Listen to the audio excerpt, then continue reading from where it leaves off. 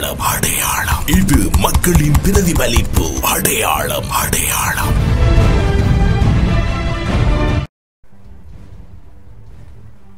நேர்கள் அனைவருக்கும் அஸ்ஸலாமு அலைக்கும் வரஹ்மத்துல்லாஹி வபரகாத்துஹு.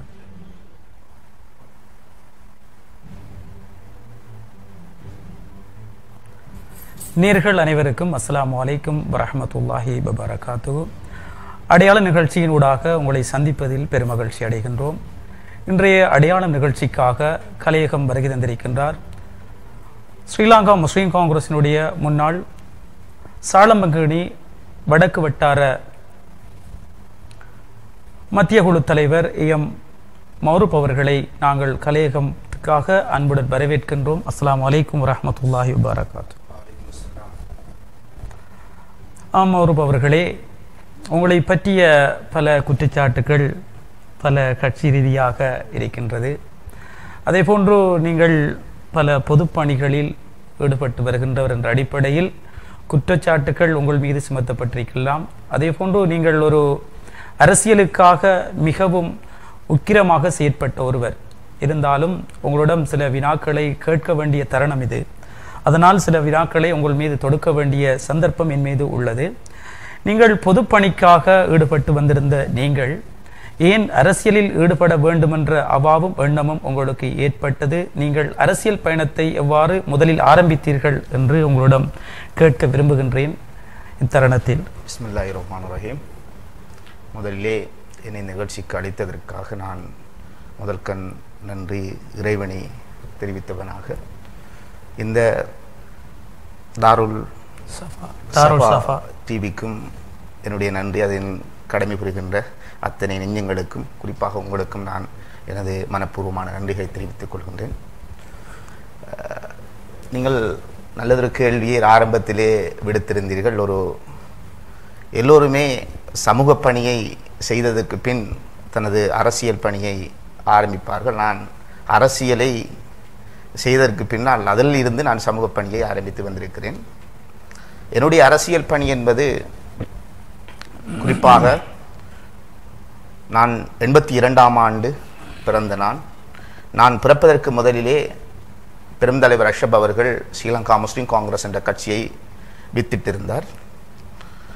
நான் சிறுவனாக இருக்கிற போதே தலைவர் அஷ்ரப்பையும் அந்த கட்சியையும் நேசிக்கிற ஒருவனாக இருந்து வந்தேன். நான் வாக்குரிமை எனக்கு கிடைக்கிற போது அந்த வாக்கு பெருந்தலைவர் அஷ்ரப்புக்கு அளிக்க வேண்டும் என்ற ஆவலோடு இருக்கிற போதுதான் பெருந்தலைவர் அஷ்ரப் அவர்கள் இந்த உலகை விட்டு பிரிந்த சோகமான செய்தி எம்மை எல்லோரையும் 2000 செப்டம்பர் மாதம் 16ஆம் தேதி இந்நிலையில் தான் ஒரு சோகத்தில் இருக்கிற போது நான் முஸ்லீம் காங்கிரஸுக்கு அதனுடைய வாக்கை அளித்துவிட்டு நான் தொழில் நிமித்தமாக வெளிநாடு சென்றிருந்தேன். 2003ஆம் ஆண்டு நாடு திரும்பியதன் பின்னர் 2004ஆம் ஆண்டு 4ஆம் மாதம் 2ஆம் தேதி ஒரு முஸ்லீம் காங்கிரஸுக்கு ஒரு பாரிய சவால் மிக்க ஒரு தேர்தல் இந்த நாட்டிலே இடம்பெற்றிருந்தது. அந்த வகையில் முஸ்லீம் காங்கிரஸ் அந்த காலகட்டத்திலே தனித்து போட்டியிட்டு இருந்தது. அந்த நேரத்தில் நான் முழுமையாக என்னை அர்ப்பணித்து நான் ஸ்ரீலங்கா முஸ்லீம் காங்கிரஸுடைய அரசியலில் பிரச்சார நடவடிக்கைகளுக்கு சிறு சிறு கூட்டங்களில் நான் பேசி வந்திருக்கிறேன். அப்படி என்று சொன்னால் உங்களுடைய முதலாவது அரசியல் பயணம் ஸ்ரீலங்கா முஸ்லீம் காங்கிரசின் ஊடாகவே ஆரம்பிக்கப்பட்டது. நிச்சயமாக.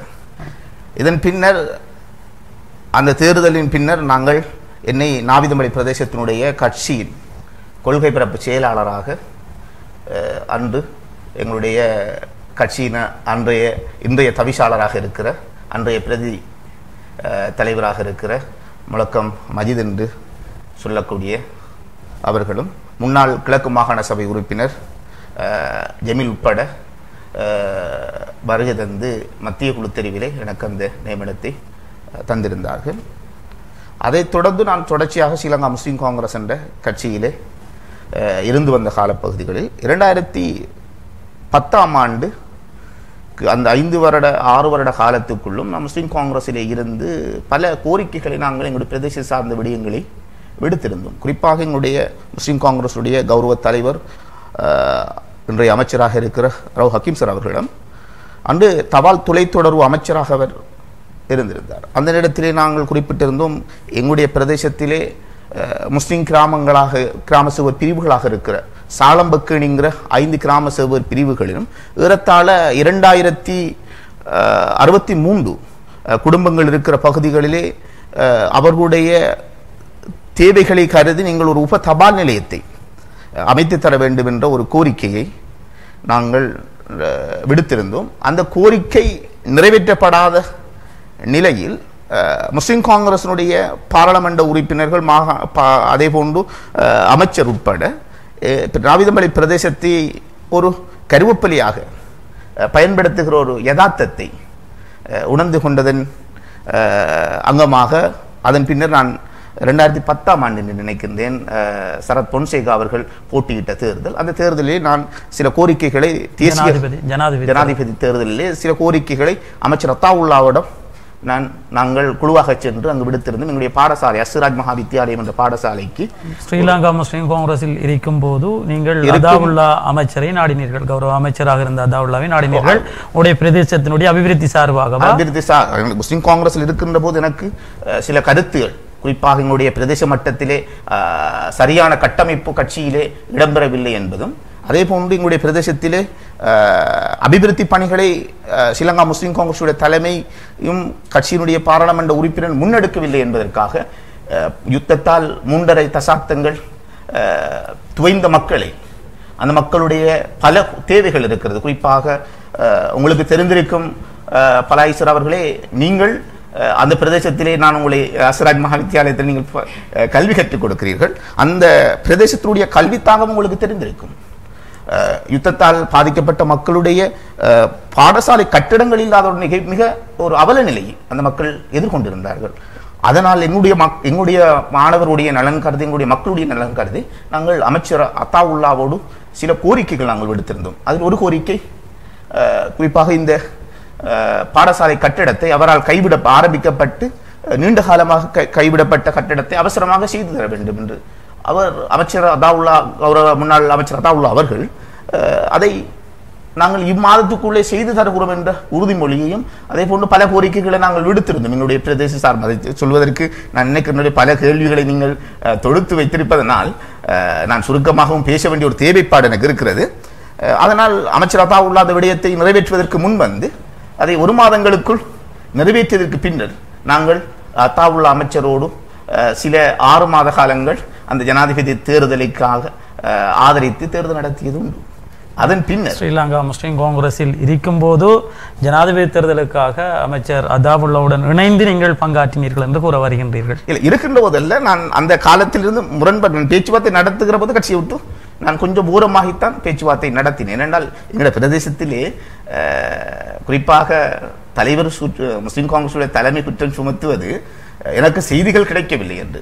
ஆனால் அங்கிருக்கிற மத்திய குழு அமைப்பாளர்கள் அந்த செய்தியை கொண்டு போங்க. அப்ப அமைப்பாளர்கள் யாரிடம் பிழை இருக்கிறது, எனவே இதை சரிப்படுத்த வேண்டும் என்று தலைவரிடம் பல கோரிக்கைகள் நாங்கள் விடுத்திருந்தும் அதை செவிசாய்க்காத ஒரு வகையில் தலைமை செயற்பட்டதினால் நான் இன்னும் பிரதேசத்தை கருத்தில் கொண்டு நீங்கள் இந்த கோரிக்கைகளை நேரடியாக கௌரவ அமைச்சர் ரோஃபைக்கிடம் தெரிவித்தீர்களா, இல்ல இங்கிருக்கின்ற அமைச்சர்கள் அல்லது மாகாண சபை உறுப்பினர்கள் ஊடாக உங்களுடைய கோரிக்கைகளை தெளிவுபடுத்தினீர்களா? அந்த காலகட்டத்தில் சில வேளைகளில் இந்த விடயம் கௌரவ ஸ்ரீலங்கா முஸ்லிம் காங்கிரசினுடைய தலைவர் அமைச்சர் ரோஃபைக்கிமுக்கு தெரியாமல் இருந்திருக்க கூடும். இல்லை, நான் அதனை தலைமை எங்களுடைய பிரதேசத்திற்கு விஜயம் செய்த போது நான் தலைமையில் அந்த விஷயத்தை குறிப்பிட்டிருக்கிறேன் பல தடவைகள்.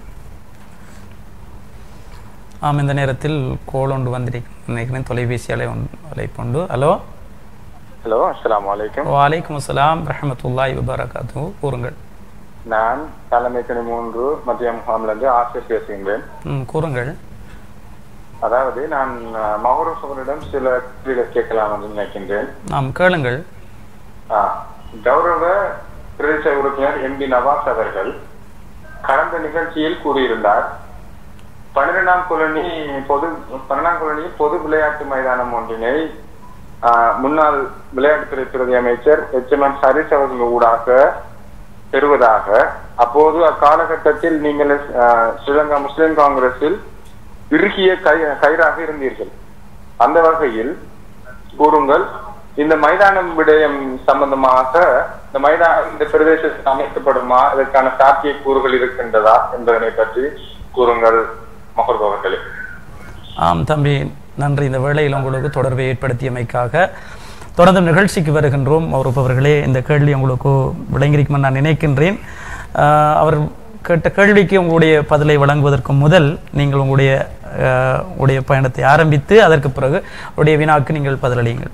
அதன் பின்னர் நான் முஸ்லிம் காங்கிரஸினுடைய இன்றைய பிரதி அமைச்சராக இருக்கிற கௌரவ HMM ஹரிஸ் அவர்கள் என்னை தொலைபேசி ஊடாக அழைப்பை ஏற்படுத்தி, நீங்கள் ஒரு சமூக சிந்தனை உள்ள ஒருவர், நீங்கள் இந்த கட்சியிலே வர வேண்டும், இந்த கட்சியை நாம் கட்டி காட்க வேண்டும் என்கிற ஒரு விடயத்தை எடுத்திருந்தார். நான் ஒரு உண்மையாக நேசிக்கக்கூடிய ஒருவர். பிரதி அமைச்சர் அவர்கள் என்னை பொறுத்த வரைக்கும் நான் உண்மையாக நேசிக்கக்கூடிய ஒருவர். நான் அமைச்சருடைய வேண்டுகோளுக்கு இணங்க எனக்கு அமைச்சர் அத்தாவுல்லா மீது சில குறைபாடுகளை நான் கண்டுகொண்டதின் பின்னர் நான் ஸ்ரீலங்கா முஸ்லிம் காங்கிரஸுக்கு தனது பயணத்தை ஆரம்பிக்க நேரிட்டது. இது எல்லாமே எல்லாமே என்னுடைய லாபங்களுக்காக அல்ல, எமது பிரதேச மக்களுடைய எதிர்பார்ப்புகள், அவர்களுடைய அபிலாசைகள் நிறைவேற்றப்பட வேண்டும் என்கிற விஷயத்துக்காக மட்டுமே நான் கட்சி தாவிருந்தேன் என்பது. ஆனால் என்னுடைய சுயலாபங்கள் என்பதை யாரும் குறிப்பிட முடியாது. மாறியதன் பின்னர் கௌரவ இன்றைய பிரதி அமைச்சர் அவர்கள் எனக்கு சில அதிகாரங்களை தந்திருந்தார். நான் அவர் இந்த இடத்திலே நான் நன்றி கூற வேண்டும். கௌரவ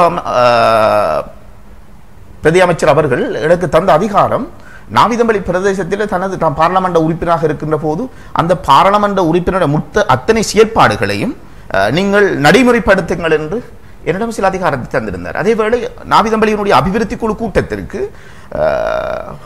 பாராளுமன்ற உறுப்பினருடைய பிரதிநிதியாக என்னை கலந்து கொள்வதற்கான ஒரு களத்தை கூட சந்தர்ப்பத்தை கூட பிரதி அமைச்சர் அவர்கள் எனக்கு தந்திருந்தார்.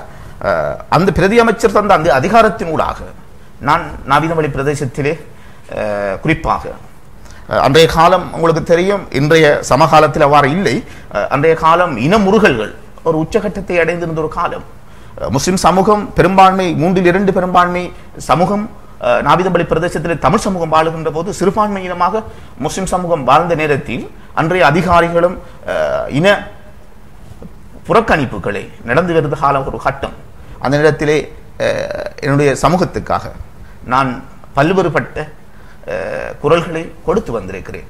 அந்த கொடுத்ததின் லாபகமாக நாவிதம்பள்ளி பிரதேசத்திலே பல பிரச்சனைகளுக்கு நாங்கள் தீர்வெட்டிருக்கிறோம். இதற்கு நான் முதலில் இறைவனுக்கு நன்றி செலுத்தியதற்கு பின்னர் எனக்கு அதிகாரம் தந்தவர், உள்ளங்கையில் உப்பு வைத்ததை நாம் ஒருபோதும் மறக்க முடியாது. அந்த பிரதேசத்துக்காக உதவி செய்தவர் பிரதி அமைச்சர்.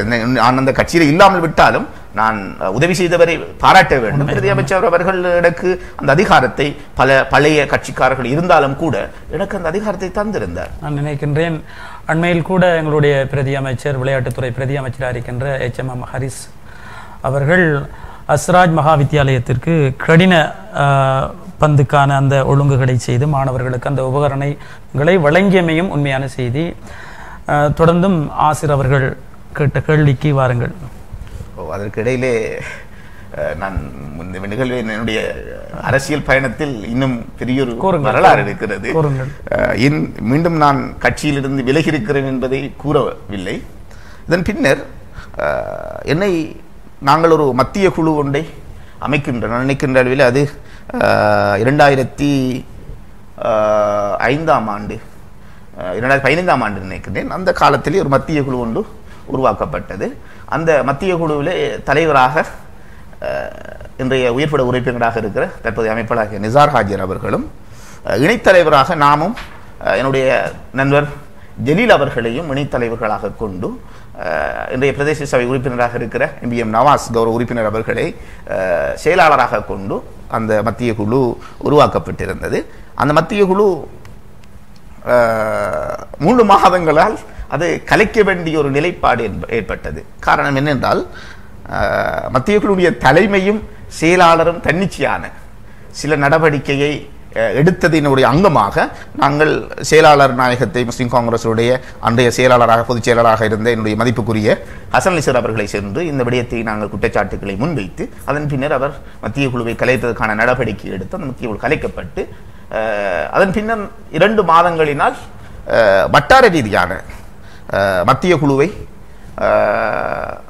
உருவாக்க வேண்டிய ஒரு தேவைப்பாடு உருவாகி அதை வட்டார ரீதியாக மத்திய குழு உருவாக்கப்பட்டு அதிலே நான் சாலம்பக்கேணி வடக்கு வட்டாரத்திலே மத்திய குழு தலைவராக நான் நியமனம் பெற்று பல்வேறுபட்ட பணிகளை அந்த மண்ணிலே ஆற்றி வந்திருக்கிறேன். அது மட்டுமல்லாமல் நான் ஒரு விடயத்தை குறிப்பிட வேண்டும்.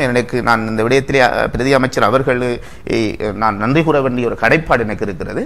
ஏனென்றால் அந்த பிரதேசத்திலே பல அரசியல்வாதிகள் இருந்தும் கூட அதிலே பாரம்பரிய முஸ்லிம் சமூகத்தினுடைய பாரம்பரிய கட்சிகள் இருந்தும் கூட எவர்களும் செய்யாத ஒரு விடயத்தை என்னால் என்னுடைய நண்பர்கள் இருவருடைய உதவியோடு நான் செய்து நிறைவேற்றியிருக்கிறேன். உங்களுக்கு தெரியும், இந்த நாட்டிலே மிகப்பெரிய பிரச்சனையாக இருந்தது வட்டார முறை எல்லை நிர்ணய பிரச்சனை. இந்த எல்லை நிர்ணய பிரச்சனையை முழுமையாக அதை செய்து பல சவால்களுக்கு மத்தியிலே குறிப்பாக அந்த பிரதேசத்திலே தமிழ் சமூகம் வாழுகின்ற போதும் அவர்களுடைய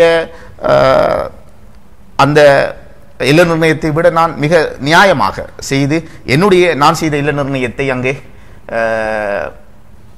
வர்த்தமானியிலே பிரசன்னமாக கூடிய அளவுக்கு நானுடைய நடவடிக்கை. ஆனால் அதற்கு நான் சில கூட்டங்களுக்கு கலந்து கொள்கிற அந்த அதிகாரத்தை கூட எனக்கு பிரதி அமைச்சர் அவர்கள் தந்திருந்தார். இதை நான் எங்களுடைய பிரதேச மக்களுடைய சார்பாக பிரதி அமைச்சர் அவர்களுக்கு நான் நன்றி கூற வேண்டும். இதன் பின்னர் நான் மத்திய குழுவாக இருந்து வந்த காலத்தில் இந்த உள்ளூராட்சி சபை தேர்தல் அறிவிக்கப்பட்டதன் பின்னர் தொடர்ச்சியாகவே அன்று அறிவிக்கப்படுவதற்கு முதலிலிருந்து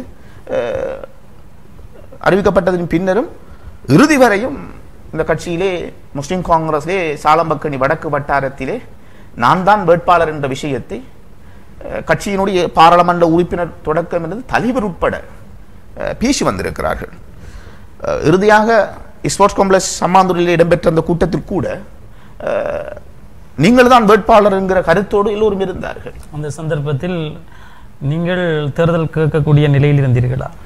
கட்சி தலைமைத்துவம் கூறியதற்கு உங்களுடைய கருத்து என்ன? இணக்கப்பாடா முரண்பாடா? நான் தேர்தல் கேட்கின்ற விடயத்தை எனக்கு சில ஆலோசகர்கள், புத்திஜீவிகள், கல்வியாளர்களை நான் வைத்திருக்கிறேன். நான் தேர்தல் கேட்பதற்கு விருப்பம் இல்லாத ஒரு நிலையில் அந்த பிரதேசத்திலே நான் குறிப்பாக தலைமையோடு சில இடங்களில் நான் பேசியிருக்கிறேன். மாவட்ட குழு கூட்டத்திலும் கூட நான் பேசியிருக்கிறேன். வேட்பாளர்கள் நாவிதமளி பிரதேசம் என்பது தமிழ் மக்கள் பெரும்பான்மையாக இருக்கிற ஒரு பிரதேசம். அந்த பிரதேசம் நம்ம விரும்பியோ விரும்பாமலோ தமிழ் மக்கள் ஆளுகின்ற ஒரு பிரதேசம். இதிலே கடந்த காலங்களிலே முஸ்லிம் சமூகத்திற்கு நாவிதமளி பிரதேச சபையினால் அநீதிகள் விளைவிக்கப்பட்டிருக்கிறது. இதில் தகுதியான உறுப்பினர்கள் அந்த சபையிலே இனமுறுகள் இல்லாமல் பரஸ்பரத்தோடும் புரிந்துணர்வோடும் உரிமைகளை பெற்று வரக்கூடிய தகுதியான உறுப்பினர்கள் அந்த சபைக்கு சொல்ல வேண்டும். அதற்கான தகுதியான வேட்பாளர்களை எமது கட்சி நிறுத்த வேண்டும் என்று நான் தலைமையோடு மாவட்ட குழு கூட்டத்திலே பல தடவைகள் பேசியிருக்கிறேன். ஆனால் அதற்கு உங்களுடைய பேச்சுக்கள் உங்களுக்காக பேசப்பட்டதா இல்லை பொதுவாக உங்களுடைய கருத்து? இல்லை, பொதுவான கருத்து. நான் இறுதியாக கூட தலைமையினோடு செவ்வாய்க்கிழமை என்று வேட்புமனை, வியாழக்கிழமை வேட்புமனை இறுதி நேரம் கட்டுப்படம் அன்னைக்கு செவ்வாய்க்கிழமை 12 மணியோடு நான் செவ்வாய்க்கிழமை திங்கட்கிழமை அன்று பாலமுனையிலே தலைமையை சந்தித்த போது இன்னும் ஒரு வேட்பாளர் அங்கே அறிமுகப்படுத்தப்பட்டிருக்கிறார் மறைமுகமாக. இந்த வேளையில் ஒரு இடைவெளியை தொடர்ந்து எமது நிகழ்ச்சிக்கு வருவோம். மௌரப் அவர்களே, அடையாளம் இடைவேளைக்கு பிறகு தொடரும்.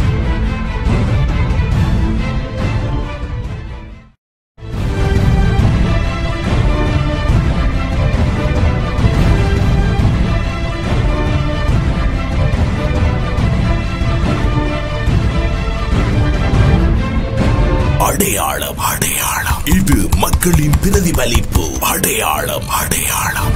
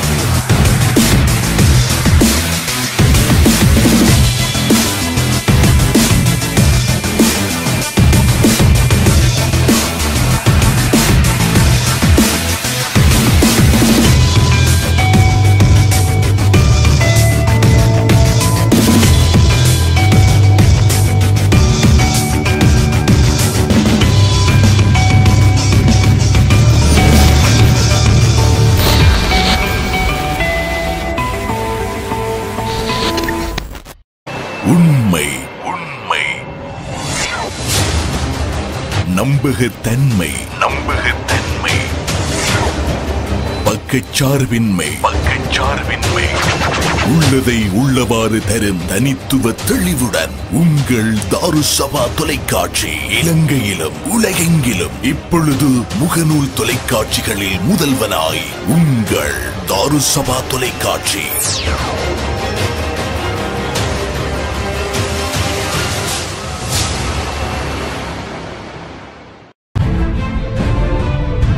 அடையாளம் தொடர்கிறது.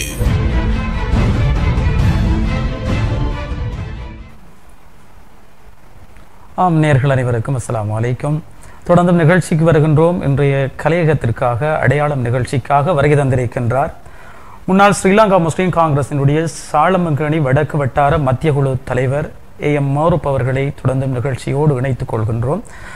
மௌரூப் அவர்களே, உங்களிடம் எங்களுடைய கமெண்ட்ஸ் வழியாகவும் இன்பாக்ஸ் வாயிலாகவும் பல கேள்விகள் உங்கள் மீது வந்திருக்கின்றது.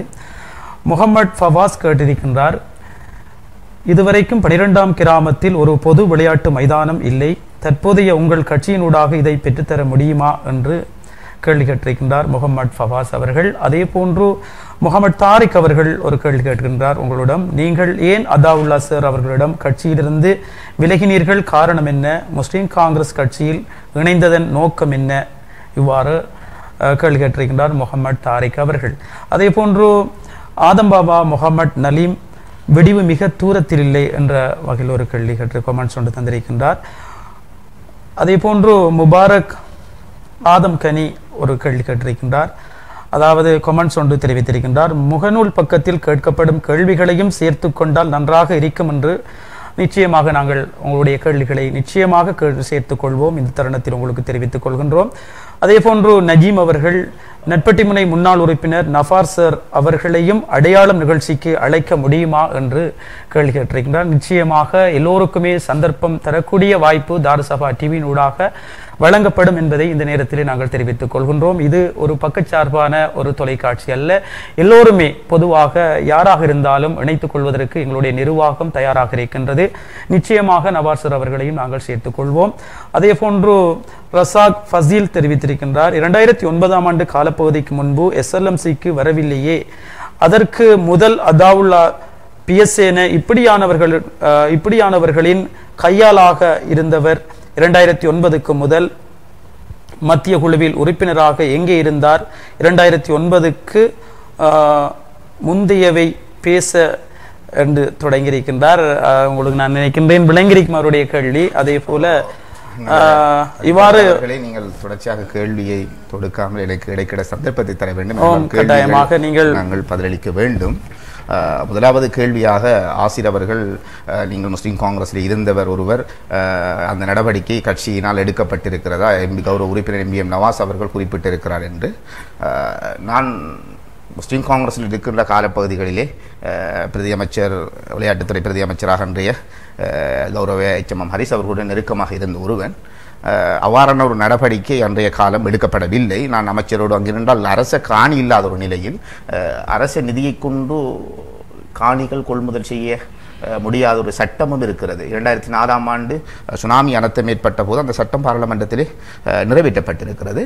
இந்த வகையிலே காணிகளை அரச நிதியை கொண்டு கொள்முதல் செய்ய முடியாதவரை நான் அந்த மெஸ்ரோ அமைப்பினுடைய ஒரு உச்சபீட உறுப்பினராக இருக்கிற காலப்பகுதியிலே நாங்கள் மெஸ்ரோ அமைப்பினூடாக அதை செய்ய வேண்டும் என்று பிரதியமைச்சருடைய கோரிக்கையை நான் விடுத்திருந்தேன்.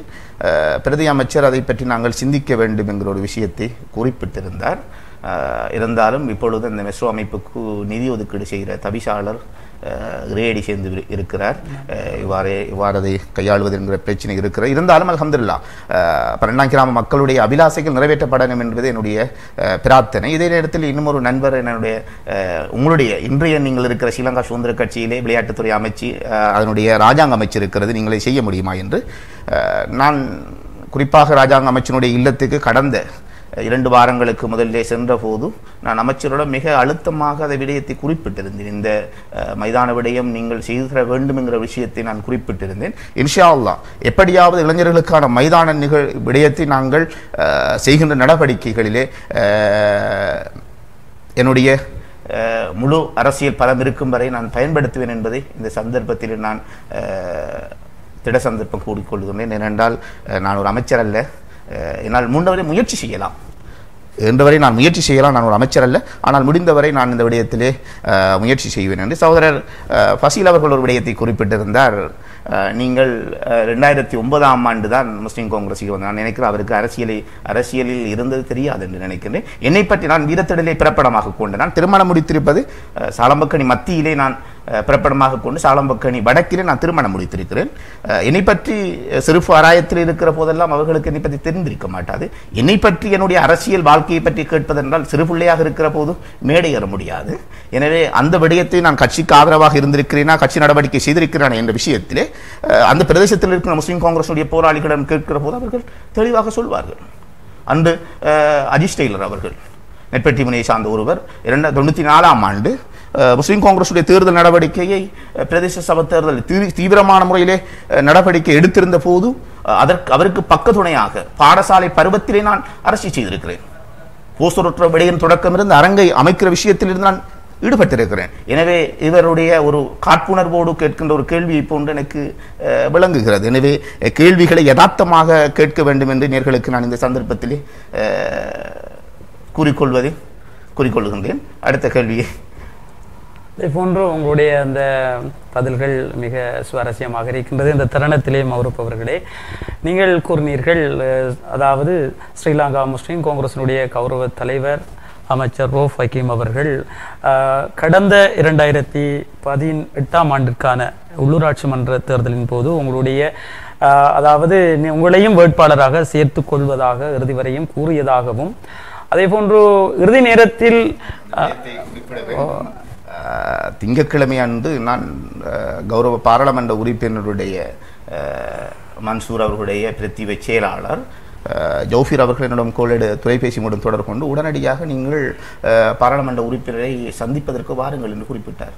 நான் அங்கு சென்றபோது மௌரூப் திடீரென்று உங்களுக்கு நடந்தது என்ன, உங்களுடைய பேர் இறுதி வரையும் இருந்தது, ஆனால் மாற்றம் பெற்றிருக்கிறது, என்ன நடந்தது? நான் சொன்னேன், எனக்கு இதை பற்றி தெரியாது. பிரச்சனையில் தகுதியான வேட்பாளர்கள் பொருத்தமான பிரதேசத்திலே கடந்த காலங்களிலே பிரதேச மக்களுடைய பணிகளிலே ஈடுபட்ட வேட்பாளர் ஒருவரை நிறுத்துகிற போது நான் அதுக்கு தயாராக இருக்கிறேன் என்ற விஷயத்தை நான் குறிப்பிட்டிருந்தேன். அதற்கு பின்னர் என்னுடைய ஆதரவாளர்கள் எல்லாம் பாராளுமன்ற உறுப்பினருடைய இல்லத்துக்கு வந்திருந்தார்கள். வந்ததின் பின்னர் பாராளுமன்ற உறுப்பினர் தப்பிக்கொண்ட ஒரு வழியை சொன்னார். எனக்கு இது தெரியாது, இது கிழக்கு மாகாண சபை உறுப்பினர் அயலம் மாஹிர் அவர்கள் தான் இதை செய்திருக்கிறார்கள் என்றுடைய தேவர் சொல்லியிருந்தார். அப்பொழுது நான் கேட்டேன், ஒரு தொகுதியினுடைய பாராளுமன்ற உறுப்பினர், தொகுதி அமைப்பாளர் நீங்கள், உங்களுக்கு தெரியாமல் இந்த அதிகாரத்தை ஒரு முன்னாள் மாகாண சபை உறுப்பினருக்கு எப்படி கொடுத்தது என்ற விடயத்தை கேட்டிருந்தேன். அவர் அதற்கு பின்னர் சொல்றார், தலைவர் இறக்காமத்துக்கு விஜயம் செய்திருக்கிறார், நீங்கள் இறக்காமத்திலே உங்களுக்கு பாலமுனையிலே நான் நேரத்தை ஏற்படுத்தி தருகிறேன், நீங்கள் தலைவரை சந்தியுங்கள் என்று நாங்கள் பெருந்தொகையான எங்களுடைய ஆதரவாளர்கள் நாங்கள் தலைவரை சந்தித்து பாலமுனையிலே வைத்து. அவர்களே, இந்த வேளையில் ஒரு தொலைபேசி அழைப்பு. ஹலோ ஹலோ ஹலோ ஹலோ தொடர்ந்து பேசுகிறோம். அந்த நேரத்தில் நான் தலைவரை சென்று நாங்கள் தலைவரோடு சொல்லியிருந்த விடயம், நீங்கள் எங்களுடைய கிராமத்திற்கு வந்து, குறிப்பாக எங்களுடைய சாலம்பக்கணி வடக்கு வட்டாரத்துக்கு வந்து அந்த மக்கள் யாரை வேட்பாளராக அடையாளப்படுத்துகிறதோ அந்த வேட்பாளரை நீங்கள் தெரிவு செய்யுங்கள். ஏனென்றால் மக்களுக்கு தெரியும் அந்த மக்களுடைய அவல நிலைகள், அந்த மக்களுடைய அவலநிலையை தீர்க்கக்கூடியவர்கள் யார் என்று தெரியும் என்ற விடயத்தை நான் குறிப்பிட்டிருந்தேன். தலைவர் உடனடியாக எங்களுடைய முஸ்லிம் காங்கிரஸினுடைய இன்றைய செயலாளர் நாயகமாக இருக்கிற ஜனாதிபதி சட்டத்திரணி நிசான் காரியப்பர் அவர்களையும், அதே போன்று கௌரவ முன்னாள் கிழக்கு மாகாண சபை உறுப்பினர் சிரேஷ்ட சட்டத்திரணி ஆரிப்தின் சம்சுதீன் அவர்களுக்கும் பணிப்புரை வழங்கியிருந்தார். உடனடியாக நீங்கள் அங்கு செல்லுமாறு இரவு 10 மணி அளவிலே எங்களுடைய கிராமத்திற்கு விஜயம் செய்த அவர்கள் நாங்கள் பல கருத்துக்களை கேட்டறிந்து கொண்டார்கள். ஒரு தொலைபேசி அழைப்பு. ஹலோ ஹலோ ஹலோ தொடர்ந்து நிகழ்ச்சி. அதன் பின்னர் அவர்கள் வந்து பல கருத்துக்களை கேட்டறிந்து கொண்டார்கள். கேட்டதன் பின்னர் அவர்கள் சொன்னார்கள், உங்களிடம் பக்கம் நியாயம் இருக்கிறது, உங்களை நாங்கள் வேட்பாளர். அதற்கு முதலே தலைவரிடம் குறிப்பிட்டிருந்தேன், நான் மக்களுடைய தெரிவு, எனக்கு 3 1 கூட எதிர்ப்பு வருமாக இருந்தால் அந்த கட்சியின் வளர்ச்சிக்காக. தொலைபேசி அழைப்புண்டு. ஹலோ ஹலோ அஸ்ஸலாமு அலைக்கும். வலைக்கும் அஸ்ஸலாம் ரஹ்மத்துல்லாஹி வபரகாத்து. கூறுங்கள். நான் 12ஆம் கொள்ளையிலிருந்து நதீஷ் பேசுறேன். சொல்லுங்க. மஹரூப் அவர்களுக்கு நன்றாக தெரிந்தவர்கள். இந்த முஸ்லிம் காங்கிரஸில் அவர் ஒரு உறுப்பினராக இருந்த பொழுது, என்னுடைய கேள்வி, உறுப்பினராக இருந்தபோது பல சேவைகளை செய்திருக்கிறார். எங்களுடைய பள்ளிவாசலாக இருக்கட்டும், பாடசாலையாக இருக்கட்டும், அது மாத்திரமல்ல இன்னும் பல வீதிகளாக இருக்கட்டும் பல சேவைகளை செய்திருக்கின்றார். அவருக்கு உண்மையில் நன்றிகளை கூற வேண்டும். அதுக்கு முதல் அவர் அட்டாவுல்லா பேசன அவர்களோடு இருந்த பொழுதும் பல சேவைகளை செய்திருக்கின்றார். ஆனால் என்னுடைய கேள்வி என்னவென்றால், இந்த முஸ்லிம் காங்கிரஸோடு இணைந்த போது ஒரு பாராட்டு விழா நடத்தியிருந்தார். அதாவது பட்டதாரிகளை கௌரவிக்கின்ற அந்த நிகழ்வினை நடத்தியிருந்தார். அதற்கு பிறகு வந்துட்டு எமது பிரெஞ்சு விளையாட்டு கழகத்துக்கு பல உதவிகள் கிடைக்கும். தொலைபேசி துண்டிக்கப்பட்டு விட்டது. நேர்களுக்கு அந்த வேளையில் நேர்களே, உங்களுடைய கேள்விகளை தெளிவோடு கேள்விகளை நேரடியாக கேளுங்கள், தெளிவோடு கேளுங்கள், சுருக்கமாக கேளுங்கள் என தொடர்ந்து நிகழ்ச்சி செல்ல வேண்டியிருக்கின்றது. கூறுங்கள் மஹரூப் அவர்களே. அந்த வகையில் நான் மீண்டும் தலைமையோடு அங்கு வந்து கடைசியாக கூட்டத்தை நடத்தி கருத்துக்களை எடுத்த போது அவர்களே குவித்த கருத்தில் இருந்தார்கள். அங்கு மஹரூப் அவர்களைத்தான் வேட்பாளராக போட வேண்டும் என்று. பின்னர் என்னோடு கிழக்கு மாகாண சபை கௌரவ உறுப்பினர் முன்னாள் ஆர்தின் சிரேஷ்ட சட்டத்தரணி அவர்களும் முஸ்லிம் காங்கிரஸுடைய செயலாளர் நாயகம் கௌரவ நிசான் காரியப்பரசர் அவர்களும் என்னை அழைத்து சொன்னார்கள், உங்களுக்கு மிக ஆதரவு இருக்கிறது, நான் சிபகுத்தொழுகையோடு உங்களுக்கு நல்ல செய்தியை நான் சொல்வேன் என்று. சிபகுத்தொழுகை இருந்து 7 மணி வரையும் நான் செய்தி எதிர்பார்த்தேன். செய்திகள் எனக்கு கிட்டவில்லை. பின்னர் நான் 7 மணிக்கு எங்களுடைய பள்ளிவாசலிலே சிபகு தொழுகை முடிந்து நாங்கள் அதிகமாக அந்த தொலைபேசி எதிர்பார்த்து கொண்டிருந்தோம். உலமாக்களும் அதில் கலந்து கொண்டிருந்தார்கள். நான் மீண்டும் எங்களுடைய முஸ்லிம் காங்கிரஸினுடைய ஒரு மூத்த போராளி ஒருவர் தலைவரோடு தொடர்பு கொண்டு இது சம்பந்தமாக கேள்வி எழுப்பிய போது செயலாளர் நாயகம் தன்னுடைய பேசியதாகவும் அதற்கான நடவடிக்கை நான் எடுக்கிறேன் என்றும் என்னோடு பேசுவதாக குறிப்பிட்டு என்னோடு பேசினார் தலைவர் அவர்கள். கிட்டத்தட்ட 35 நிமிடங்கள் பேசினார். அந்த நேரத்தில் என்னுடைய தலைவர் கேட்டது, உங்களை ஏன் வேட்பாளராக போடவில்லை, உங்களிடம் எல்லா ஆளுமையும் இருந்தேன் போடவில்லை என்று கேட்டார். நான் எல்லா விடயத்தையும் கேட்டுவிட்டு நான் சொன்னேன், தலைமையோடு இந்த கட்சியை நாங்கள் நம்புவது தலைமையை மட்டுமே. எனவே இந்த கட்சியிலே அதிகாரம் அத்தனையும் தலைமைக்கே இருக்கிறது. ஆனால் நீங்கள் இந்த கேள்வியை எம்மோடு தொடுப்பது எனக்கு சரியாக தென்படவில்லை சார். ஏனென்றால் நீங்கள் தான் இதற்கான முடிவை எடுக்க வேண்டும் என்ற விடயத்தை நான் தலைமையோடு. தலைவருக்கு தெரியாமல் இந்த விடயம் நடந்திருக்கிறதா? நிச்சயமாக நான் தலைவரினோடு ஒரு விசுவாசமாகத்தான் இருந்தார். நான் நினைக்கின்ற அளவிலே நான் குறிப்பாக சொல்லுகின்றேன், கிழக்கு மாகாண சபை உறுப்பினர் மாஹிர் அவர்களுக்கும் எனக்கும் இடையிலே நீண்ட கருத்து மோதல்கள் கடந்த காலங்களிலே நடந்து வந்திருக்கு. அவருடைய நண்பராக இருப்பவர் தான் இன்றைய சுகாதார பிரதி அமைச்சராக இருக்கிற ஃபைசல் காசிம் கௌரவ அமைச்சர் அவர்கள். மாஹிர் அவர்களுக்கும் எனக்கும் கூடுதலான பிரச்சனைகள் ஏற்பட்டு வந்திருக்கிறது. ஏனென்றால் அசராஜ் மகாவித்தியாலயம் அதே போன்று ஜிஎம்எம் பாடசாலையிலே அடிக்கல் நாட்டும் விழா ஒன்று ஏற்படுத்தது. அது அருகில் உள்ள பாடசாலை சிறந்த பாடசாலை திட்டம். இந்த பாடசாலை திட்டம் அடிக்கல் நாட்டுகின்ற அந்த நிகழ்வுக்காக 1.5 மாதம் தாமதிக்கமாகிறது. இன்று வரை அந்த கட்டிடம் முடிவடையாமல் இருக்கிறது. ஆனால் உங்களுக்கு தெரிந்திருக்கும், இந்த அருகில் உள்ள பாடசாலை சிறந்த பாடசாலை என்பது மத்திய அரசினால் உருவாக்கப்பட்ட திட்டம்.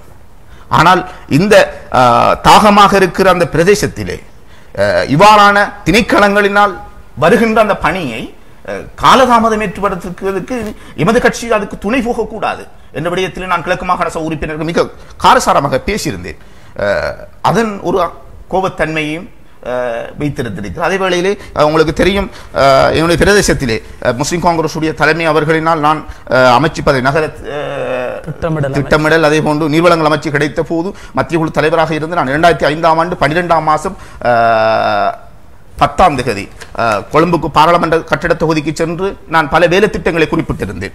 அதை 2015ஆம் ஆண்டு நடைமுறைப்படுத்த முடியாது, 2016ஆம் ஆண்டு நடைமுறைப்படுத்துவேன் என்ற தலைமை வாக்குறுதி அளித்த அந்த நிலையில் 2016 அதை நிறைவேற்றப்படாத நிலையில் நான் பல தடவைகள் அமைச்சுக்கும் பாராளுமன்ற கட்டிட தொகுதிக்கும் சென்று இது சம்பந்தமாக என்னுடைய மத்திய குழுவோடு கேட்டிருந்த போது 2017ஆம் ஆண்டு 2017ஆம் ஆண்டு தலைமையிடை இறக்காமத்தினுடைய அமைப்பாளர் ஒருவர் மரணிச்ச ஆண்டு நாங்கள் காலையில் சென்று தலைவர் இறக்காமத்துக்கு வந்திருந்தார். பின்னர் நாங்கள் சந்திக்க வேண்டும் என்று தலைவருடைய இணைப்பாளர் கௌரவ இன்றைய கல்முனை மாநகர சபையினுடைய உறுப்பினராக இருக்கிற ரஹ்மத் மன்சூர் அவரிடம் குறிப்பிட்டு அவர் எங்களுக்காக நேரத்தை ஒதுக்கி தந்தார். தலைவருடைய இல்லத்திலே வைத்து நான்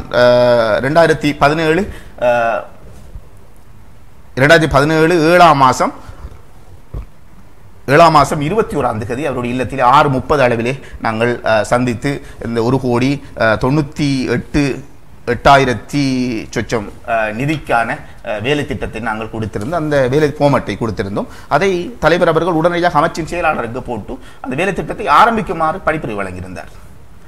வழங்கியதன் பின்னர் அமைச்சின் செயலாளரை நீங்கள் காலை 10 மணிக்கு சந்தியுங்கள் என்று அவருடைய இணைப்பாளரையும் இணைத்துவிட்டு தலைவர் சொன்னதுக்கு பின்பு நான் காலை 10 மணிக்கு எங்களுடைய முஸ்லிம் காங்கிரஸ் அமைப்பாளர் அதே போல் மத்திய குழு உறுப்பினர்களை நான் வீட்டுக்கு அனுப்பிவிட்டு என்னுடைய நண்பர் மத்திய குழு பிரதி செயலாளராக இருக்கிற ஃபைசல் அவர்களையும் நானும் களம்பிலே தங்கி நான் காலை அமைச்சருடைய அலுவலகத்துக்கு சென்றிருந்தேன்.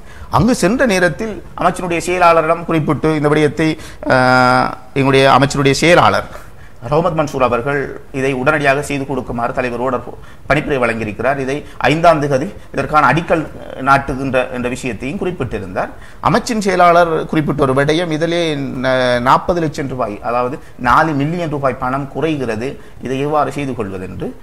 அதற்கு பின்னர் ரஹ்மத் மன்சூர் அவர்கள் குறிப்பிட்டார், இதை ஏறாவூரில் இருக்கின்ற ஒரு நிதி வேலை இன்னும் செய்யப்படாமல் இருக்கிறது, அந்த பணத்தை நீங்கள் அதற்காக செலவு செய்யுங்கள் என்ற விடயத்தை குறிப்பிடும். அப்படி என்றால் அமைச்சரை நான் சந்தித்து சம்பந்தமாக பேசி முடிவெடுப்பேன் என்ற நேரத்திலே முன்னாள் கிழக்கு மாகாண சபை உறுப்பினர் அவர்கள் அந்த இடத்திலே மிகவும் ஆவேசப்பட்டவர்களாக வெறுத்தவராக அந்த இடத்திலே வந்தது. ஆனால் அவரை பார்த்த போது எனக்கு விளங்கியது ஏதோ ஒன்று நடக்கப் போகிறது என்பதை நான் உணர்ந்து கொண்டு என் நண்பரிடம் இன்றைய பாராளுமன்ற உறுப்பினராக இருக்கிற கௌரவ அன்றைய சுகாதார அமைச்சர் நசீர் சார் அவர்களுடையும் நான் சொன்னேன், இதோ ஒரு பிரச்சனையை தோன்றுவிக்கப்பட போகிறது, கிழக்கு மாகாண சபை உறுப்பினருடைய வருகை எனக்கு ஒரு சந்தேகத்தை உருவாக்குவதாக. பின்னர் நான் உள்ளே சொல்லுகின்ற போது அமைச்சு தலைவர் வந்து விட்டார், முஸ்லிம் காங்கிரசுடைய தலைவர். நான் உள்ளே சொல்லுகின்ற போது ரஹ்மத் மன்சூர் அவர்கள் என்னை அழைத்து சொல்லுகிறார். இந்த நேரத்தில் பாராளுமன்ற உறுப்பினர் சுகாதார அமைச்சராக இருக்கிற போது வெயிட்டிங்லே வெளியில் நிற்கிறார்கள். நான் நேரத்தோடு வந்ததால் என்னை உள்ளே அழைத்து போகிறேன். உடனடியாக கிழக்கு மாகாண சபை உறுப்பினர் அகிலம் மாஹிர் அவர்கள் வந்து சொன்னார், ரஹ்மத் மன்சூர் உங்களோட கொஞ்சம் பேச வேண்டும், ஒரு நிமிடம் என்று தனியாக என்று சொன்னவுடன் நான் நாகரிகமான முறையிலே அமைச்சருடைய அலுவலகத்தை விட்டு கொஞ்சம் வெளியேறினேன். பின்னர் இடைப்பாளர் ரஹ்மத் மன்சூர் அவர்கள் வந்து சொன்னார், எல்லாத்தையுமே முடித்து விட்டார், நீங்கள் தலைவரோடு போய் பேசுங்கள் என்று சொன்னார். நான் தலைவரோடு சென்றபோது தலைவர் கேட்டார், மௌரூஃப் அங்கே நிதி ஒதுக்கப்பட்டுள்ளதாமே ஆரம்பத்திலே என்று கேட்டார். நான் சொன்னேன், இப்போ சார் ஒதுக்கினேன், எங்கே ஒதுக்கப்பட்டிருக்கிறது என்று விடயத்தை கேட்டேன். கேட்டுவிட்டு உடனே உங்கள் மாயர் மெம்பரை சந்தியுங்கள் என்று சொன்னார். நான் கிழக்கு மாகாண சபை உறுப்பினரை வந்து சந்தித்த போது அவர் என்னுடைய கைகளில் இருந்த அந்த ஃபைலை வாங்கி எடுத்து விட்டு அரை மணித்தியாலங்கள் தாமதித்தார். என்னடா தலைவர் ஜனாதிபதியினுடைய கூட்டத்திற்கு போக இருக்கிறார், அதற்கு இடையிலே இதை இழுத்தடிக்க வேண்டும் என்று. உடனடியாக நான் ஃபைலை வாங்கிவிட்டு தலைவர் வெளியாகின்ற போது சொன்னேன், இது உண்மைக்கு முரணான ஒரு செய்தி சார். உங்களுடைய நகர திட்டமிடலூடாக சாலம்பக்கடி வடக்கு வட்டாரத்தில் 50% கூட இதுவரையில் ஒதுக்கப்படவும் இல்லை, ஒதுக்குவதற்கான நடவடிக்கை ஆரம்ப கட்ட நடவடிக்கை கூட செய்யப்படவில்லை என்று நான் குறிப்பிட்டிருந்தேன். அப்பொழுது தலைவர் சொன்னார், நான் அங்கு வந்து இதற்கான நடவடிக்கை செய்ய இருக்கிறேன், கலந்து ஆலோசிப்போம், எனக்கு நேரம் இல்லை என்று சொல்லிவிட்டு போய்விட்டார். பின்னர் நான் காத்திருந்தவனாக வீடு திரும்பியதன் பின்னர் 5ஆம் தேதி அமீர் அலி பொது விளையாட்டு மைதானத்துக்கு வட்டை இடுவதற்கென்று முஸ்லிம் காங்கிரசுடைய தலைமை, கிழக்கு மாகாண சபை உறுப்பினர், கிழக்கு மாகாண சுகாதார அமைச்சர் உட்பட பலர் வந்திருந்தார்கள். அந்த நிகழ்விலே எங்களுடைய பரண்டாங் கிராமத்தை சார்ந்த, குறிப்பாக சாலமக்கடி வடக்கு வட்டாரத்தை சார்ந்த கட்சியினுடைய ஆதரவாளர்கள் தலைவரை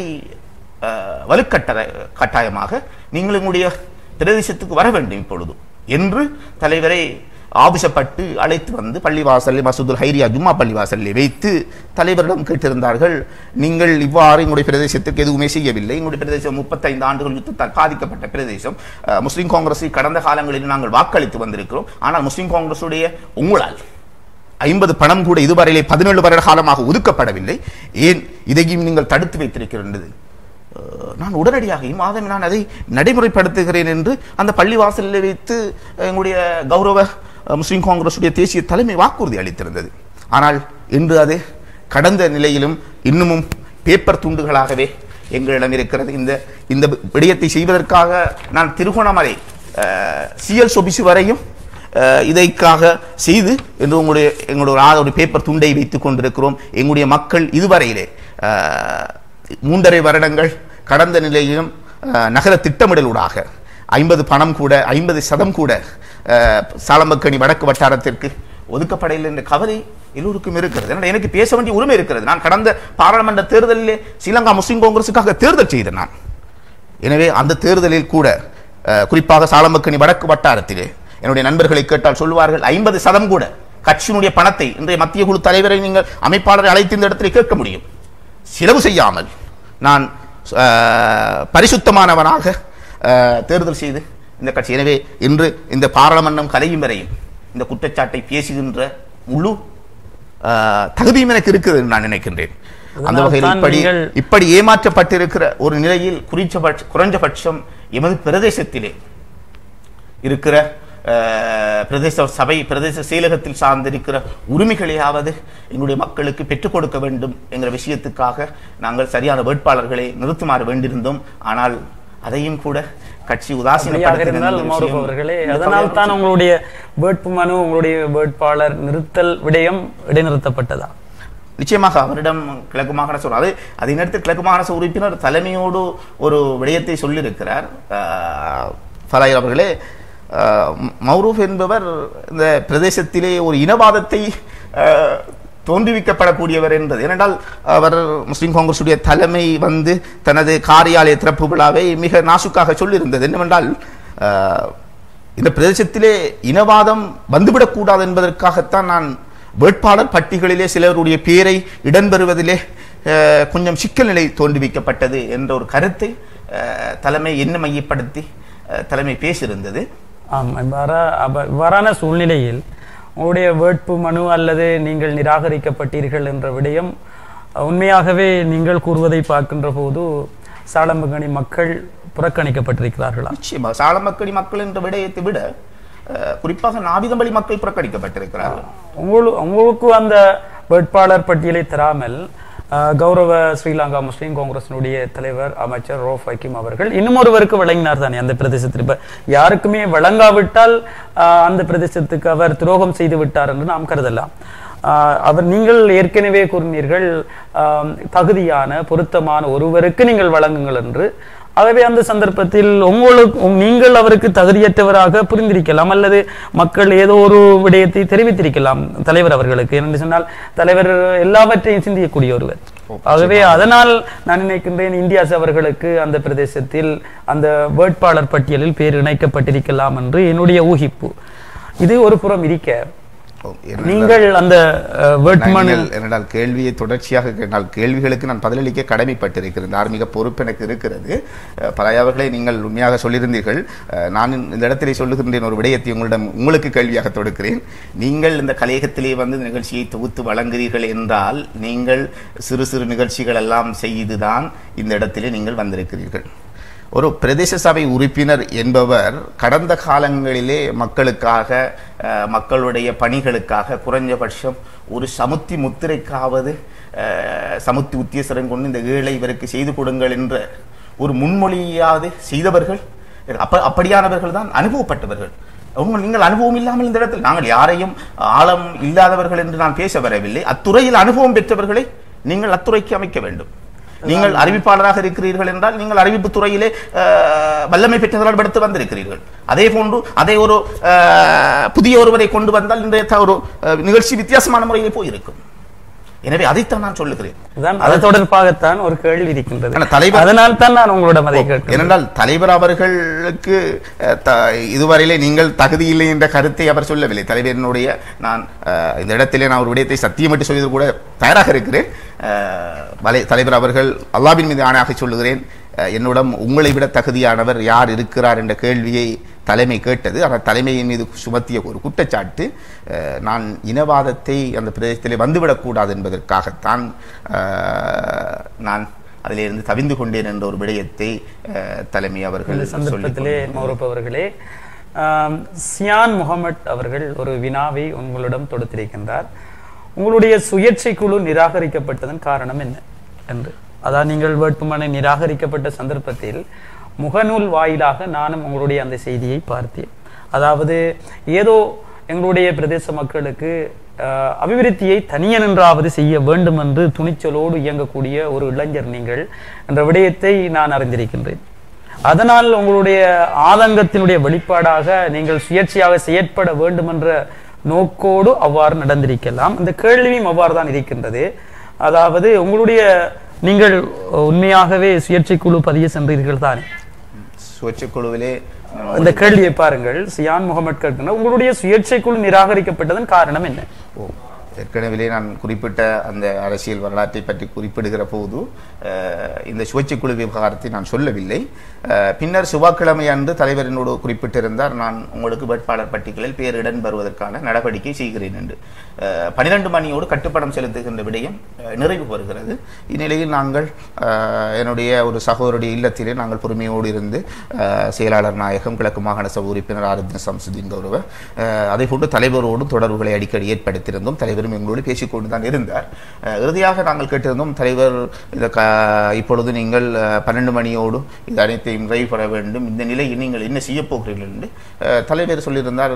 பார்ப்போம், நான் முஸ்லீம் காங்கிரஸுக்கு கட்டுப்பணம் செலுத்தியிருக்கிறோம், அதிலேயாவது உங்களை போடுறதுக்கான நடவடிக்கையை எடுப்போம், கொஞ்சம் வெயிட் பண்ணுங்களேன், 2 மணிக்கு நாங்கள் கூறுறோம் என்ற ஒரு விடயத்தை குறிப்பிட்டிருந்தார். இந்த நேரத்தில் எங்களுடைய ஆதரவாளர்கள் இது நழுவ விடப்பட்டால் பாரிய ஒரு விவாதத்தை நாங்கள் சந்திக்க வரும் சமூக ரீதியாக என்ற விஷயத்துக்காக நாங்கள் எந்த கட்சியையும் மழுங்கடிக்காமல் நாங்கள் சுயாதீனமாக எங்களுடைய அரசியல் நடவடிக்கை தொடர வேண்டும் என்று நான் என்னுடைய தலைமையிலே சாலம்பக்கணி மத்திய குழு தலைவராக இருக்கிற சகோதரர் அஜீஸ் அவர்களையும் இணைத்துக்கொண்டு நாங்கள் இருவர்கள் வழியாயிருந்தோம். இணைத்துக்கொண்டு நாங்கள் கட்டுப்பணம் 12:52 அளவிலே நாங்கள் செலுத்தியதன் பின்னர் கிழக்கு மாகாண சபை உறுப்பினர் கௌரவ ஹாரித் சம்சுதீன் சட்டத்திரணி அவர்கள் என்னோடு தொடர்பு கொண்டு 2 மணி அளவிலே உங்களுக்கான நடவடிக்கை செய்கிறோம் என்று நான் சொன்னேன். இன்ஷா அல்லாஹ் தேர்தலுக்கு பின்னால் நாம் அது சம்பந்தமாக என்ன அரசியல் நடவடிக்கை செய்வது என்பதை பண்ணோம். ஆனால் பிரதேசத்தினுடைய உரிமை சார்ந்த விடயம் இதில் நாங்கள் சுயாதீனமாக செயல்பட்டிருக்கிறோம், சுயேட்சை குழுவிலே போட்டியிட்டு இருக்கிறோம். இன்ஷா அல்லாஹ் உங்களுடைய நீங்கள் திட்டமிட்ட வேட்பாளர்களை கொண்டு நீங்கள் தேர்தல் நடவடிக்கையை முன்னெடுங்கள் என்று குறிப்பிட்டிருந்தேன். அந்த சகோதரருடைய கேள்வி ஏனென்றால் நான் 12 மணிக்கு கட்டுப்பணம் செலுத்தியதுக்கு பின்னால் முஸ்லீம் காங்கிரஸின் மீது இருந்த அதிருப்தியான ஆதரவாளர்களுடைய பாராட்டுக்கள் எனக்கு பலவிதமாக வந்து கொண்டிருந்தது. அதில் குறிப்பாக உலமாக்கள், கல்வியாளர்கள் மத்தியிலே இருந்து இந்த வேளையில் தொலைபேசி அழைப்பு ஒன்று. ஹலோ ஹலோ ஹலோ ஆம் கூறுங்கள். அந்த நேரத்தில் தான் நான் அவசரமாக என்னுடைய நண்பர்கள் இந்த 4 மணி அளவிலே நான் வீடு திரும்பியதன் பின்னர் உங்களுக்கு தெரியும், எங்களுடைய பிரதேசத்திலே சட்டத்திறனிகள் இல்லை. நாங்கள் நகரத்துக்கு சென்று தான் சட்டத்திறனிகளை சந்திக்க வேண்டும். சட்டத்திறனிகளுடைய பணிகளும் அந்த அப்ளிகேஷன் போமிலே இருக்கிறது. எனவே அதையெல்லாம் செய்து வருகின்ற போது இரவு 10 மணி ஆகிவிட்டது. காலையில் 3 மணி வரையும் எங்களுடைய நடவடிக்கை எடுத்திருந்தோம். ஆனால் நடந்த பிரச்சனை என்ன என்றால், உண்மையாகவே நான் எல்லோருக்கும் ஒரு கவலை தான் இதற்கான ஒரு காரணம் என்று சொல்வேன். மிக ஆபாசமாக அதை செய்து கொண்டிருந்த அந்த சந்தர்ப்பத்திலே பெண் வேட்பாளர்கள் பட்டிகளிலே 4 வேட்பாளர்களும், பட்டிகளில் 1 வேட்பாளரும், பட்டிகளிலே வட்டார வேட்பாளர்களில் 1 வேட்பாளரும், பட்டிகளிலே 4 பேர், 50% என்றால் 4 பேர் வர வேண்டும். ஆனால் 6 பெண்களுடைய பேர் பட்டிகள் எங்களுக்கு வந்திருந்தது. ஆனால் எங்களுக்கு பிரதேசத்திலே மிக முக்கியமான முஸ்லீம் வட்டாரங்களாக குறிப்பிடப்பட 2 தொகுதி ஒன்று, 2 முஸ்லீம் வட்டாரங்கள். அதைத்தான் நாங்கள் தகுதியான வேட்பாளர்களை நிறுத்தப்பட வேண்டும். ஏனைய வேட்பாளர்களை நாங்கள் ஒரு டெம்பரியாக போட்டுக்கொள்வது. அந்த வகையிலே பெண் வேட்பாளர்கள் 6 பேர் இருந்தபோது அங்கிருந்து வட்டாரத்துக்கு 2 பேரை நிறுத்திவிட்டு ஒருவரை 4 பேரை வட்டாரத்துக்கு பட்டிகளுக்கு வைத்திருந்தார்கள். அதில் ஒரு பெண் வேட்பாளருடைய அடையாள அட்டையினுடைய பேருக்கும் பதிவினுடைய பேருக்கும் வித்தியாசம் இருந்தது. இதனால் அந்த அவசரத்தின் நிமித்தமாக ஆண் வேட்பாளர் இருந்தால் அந்த பெண்ணை நீக்கி போட்டு ஆண் வேட்பாளரை பட்டியல் வேட்பாளராக போட்டதனால் ஒரு பெண் 50% பேணப்பட வேண்டும் என்று இருந்த இடத்தில் அங்கு பேணப்பட்டது குறிப்பாக 35%, 37% பேணப்பட்டதனால் அந்த வேட்புமனை இந்த சந்தர்ப்பத்தில் தொலைபேசி அழைப்பு. ஹலோ ஹலோ, கூறுங்கள். இதனால் அந்த வேட்புமனை நிராகரிக்கப்பட்டது. நிராகரிக்கப்பட்டதுக்கு பின்னர் நான் அமைதியாக மீண்டும் அந்த தொலைபேசி அழைப்பு. ஹலோ ஹலோ, அஸ்ஸலாமு அலைக்கும். வலைக்கும் அஸ்ஸலாம் ரஹ்மத்துல்லாஹி வபரகாத்துஹு. நீங்கள் பராயி அவர்கள் தானே பேசுறீங்க? ஓம், கூறுங்கள். நான் உங்களிடம் ஒரு குறை ஒன்றை காண்கிறேன். உங்களுடைய கேள்விகளிலே நீங்கள் ஊடகவியலாளர் என்று குறிப்பிடுகின்றீர்கள். ஆனால் உங்களுடைய கேள்விகள் உங்களுடைய ஹலோ ஓம் கூறுங்கள், உங்களுடைய கேள்வியை ஓம் சொல்லுங்கள். ஹலோ ஹலோ, எனக்கு ஏற்பட்ட ஒரு உங்களுடைய கண்ட குறைபாடாக நான் கூறுவது என்னவென்றால் ஓம் சொல்லுங்கள். நீங்கள் ஒரு கட்சிக்கு சார்பான ஒரு செயற்பாடாகத்தான் உங்களுடைய கேள்விகளும் உங்களுடைய பங்குகளும் இருக்கின்றது. அதை தவிர்த்து நல்லது என்னுடைய கருத்தை கூறலாம். சகோதரர் அவர்களே, நான் ஒரு ஊடகவியலாளர் என்ற அடிப்படையில் நான் எந்த ஒரு கட்சிக்கும் சார்பல்ல. நீங்கள் தவறாக புரிகின்றீர்கள் என்று நான் நினைக்கின்றேன். என்று சொன்னால் நீங்கள் கண்ட குறைபாடு என்னென்று கூறுங்கள். நீங்கள் ஜவாதுடைய சகோதரர் சகோதரர் ஆகிக்க வேண்டும். நான் ஜவாதுடைய சகோதரர் அல்ல. நான் ஜவாதுடைய சகோதரர் அல்ல. நீங்கள் பிழையாக விளங்குகின்றீர்கள். உங்களுடைய கருத்துக்களும் பிழையான கருத்துக்கள். நிச்சயமாக இல்லை. எங்களுடைய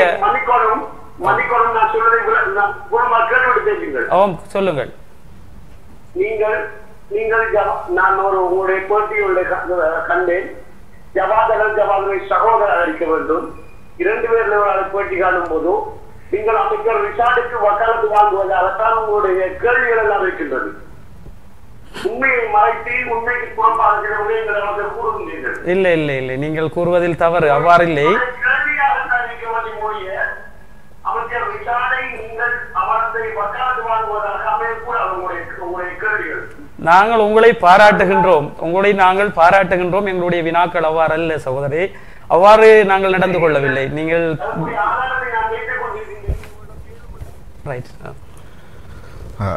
இந்த நிலையில் குறிப்பாக இந்த நிகழ்ச்சியிலே நான் ஒரு விடயத்தை குறிப்பிட வேண்டும்.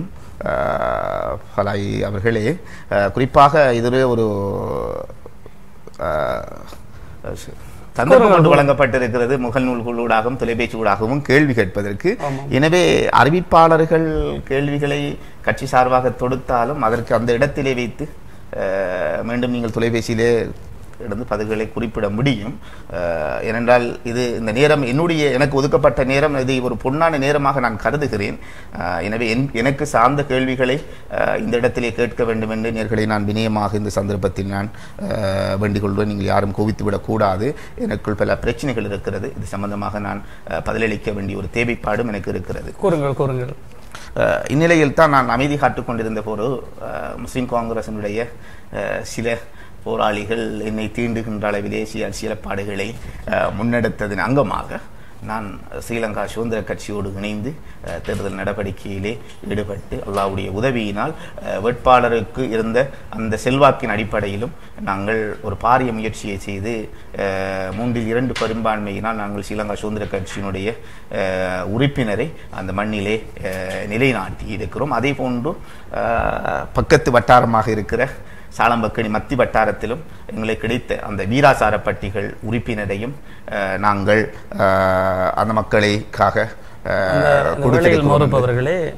நீங்கள் அந்த சுயேட்சை குழு நிராகரிக்கப்பட்டதன் பிறகு, சுயேட்சை குழு உங்களுடைய நிராகரிப்பின் பிறகு உங்களுடைய அரசியல் பயணம் எவ்வாறு இருந்தது? யாருக்கு உங்களுடைய ஆதரவை வழங்க வேண்டும், எவ்வாறு செய்ய வேண்டும் என்ற விடயத்தில் நீங்கள் எவ்வாறு உங்களுடைய அரசியல் விடயத்தை கையாண்டீர்கள்? நான் உண்மையாகவே ஒரு கவலைப்பட்ட ஒரு விஷயம். ஏனென்றால் உங்களுக்கு நான் ஏற்கனவே குறிப்பிட்டிருக்கிறேன், இது தமிழ் மக்கள் பெரும்பான்மையாக வாழுகின்ற ஒரு பிரதேசம் என்ற விஷயத்திலும் இந்த விடயம் சம்பந்தமாக நாங்கள் பொருத்தமான ஒரு இணக்கப்பாடு உள்ள ஒரு அரசியலை செய்வதற்கு பொருத்தமான உறுப்பினர்கள் தெரிவு செய்யப்பட வேண்டும் என்ற ஒரு கவலையும் எனக்கு ஆதங்கமும் இருந்து கொண்டிருந்தது. இந்நிலையில் எங்களுடைய இன்றைய கௌரவ தவிசாளராக இருக்கிற ஒருவர் தன்னால் சபையால் பல விஷயங்கள் செய்யாமல் விட்டாலும் அமைச்சர்கள் ஊடாக அந்த பிரதேசத்திலே பாரிய அபிவிருத்தி திட்டத்தை அவர் முன்னெடுத்திருக்கிறார். குறிப்பாக காபட் வீதி விட்டிருக்கிறார்.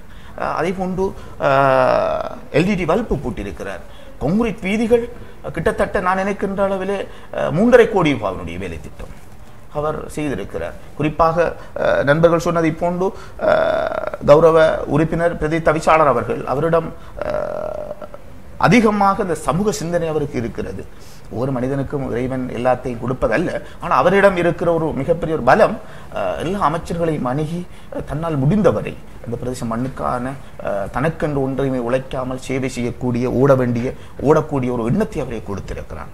நான் உண்மையிலே நன்றி கூற வேண்டும். அந்த வகையில் அவர் இருந்தாலும் அவரை நாங்கள் ஆதரிப்போம். அதன் பின்னர் அவரை வைத்து ஒரு அரசியல் நகர்வை அந்த சபையிலே நாங்கள் செய்வோம் என்று கனவு கண்டேன். அந்த கனவு அல்லாஹ்வுடைய உதவியினால் இன்று நலவாக்கப்பட்ட ஒரு நிலையில் நாங்கள் என்னூடாக நாபிதம்பள்ளி பிரதேச சபையிலே என்னுடைய தலைமையிலே ஸ்ரீலங்கா சுதந்திர கட்சியும் இலங்கை தமிழரசு கட்சிக்குமான பேச்சுவார்த்தை நாங்கள் 23 பேர் சென்ற குழுவினர்கள் நாங்கள் சென்று அங்கு பேச்சுவார்த்தைகள் நடத்தி அதனூடாக நாங்கள் இணக்கப்பாடுகள் எட்டி நான் 7 கோரிக்கைகளும் குறிப்பாக விடுத்திருந்தேன். அந்த கோரிக்கைகள் எந்த சமூகத்துக்கும் பாதகம் இல்லாத, நாங்கள் ஏற்கனவே எங்களுக்கு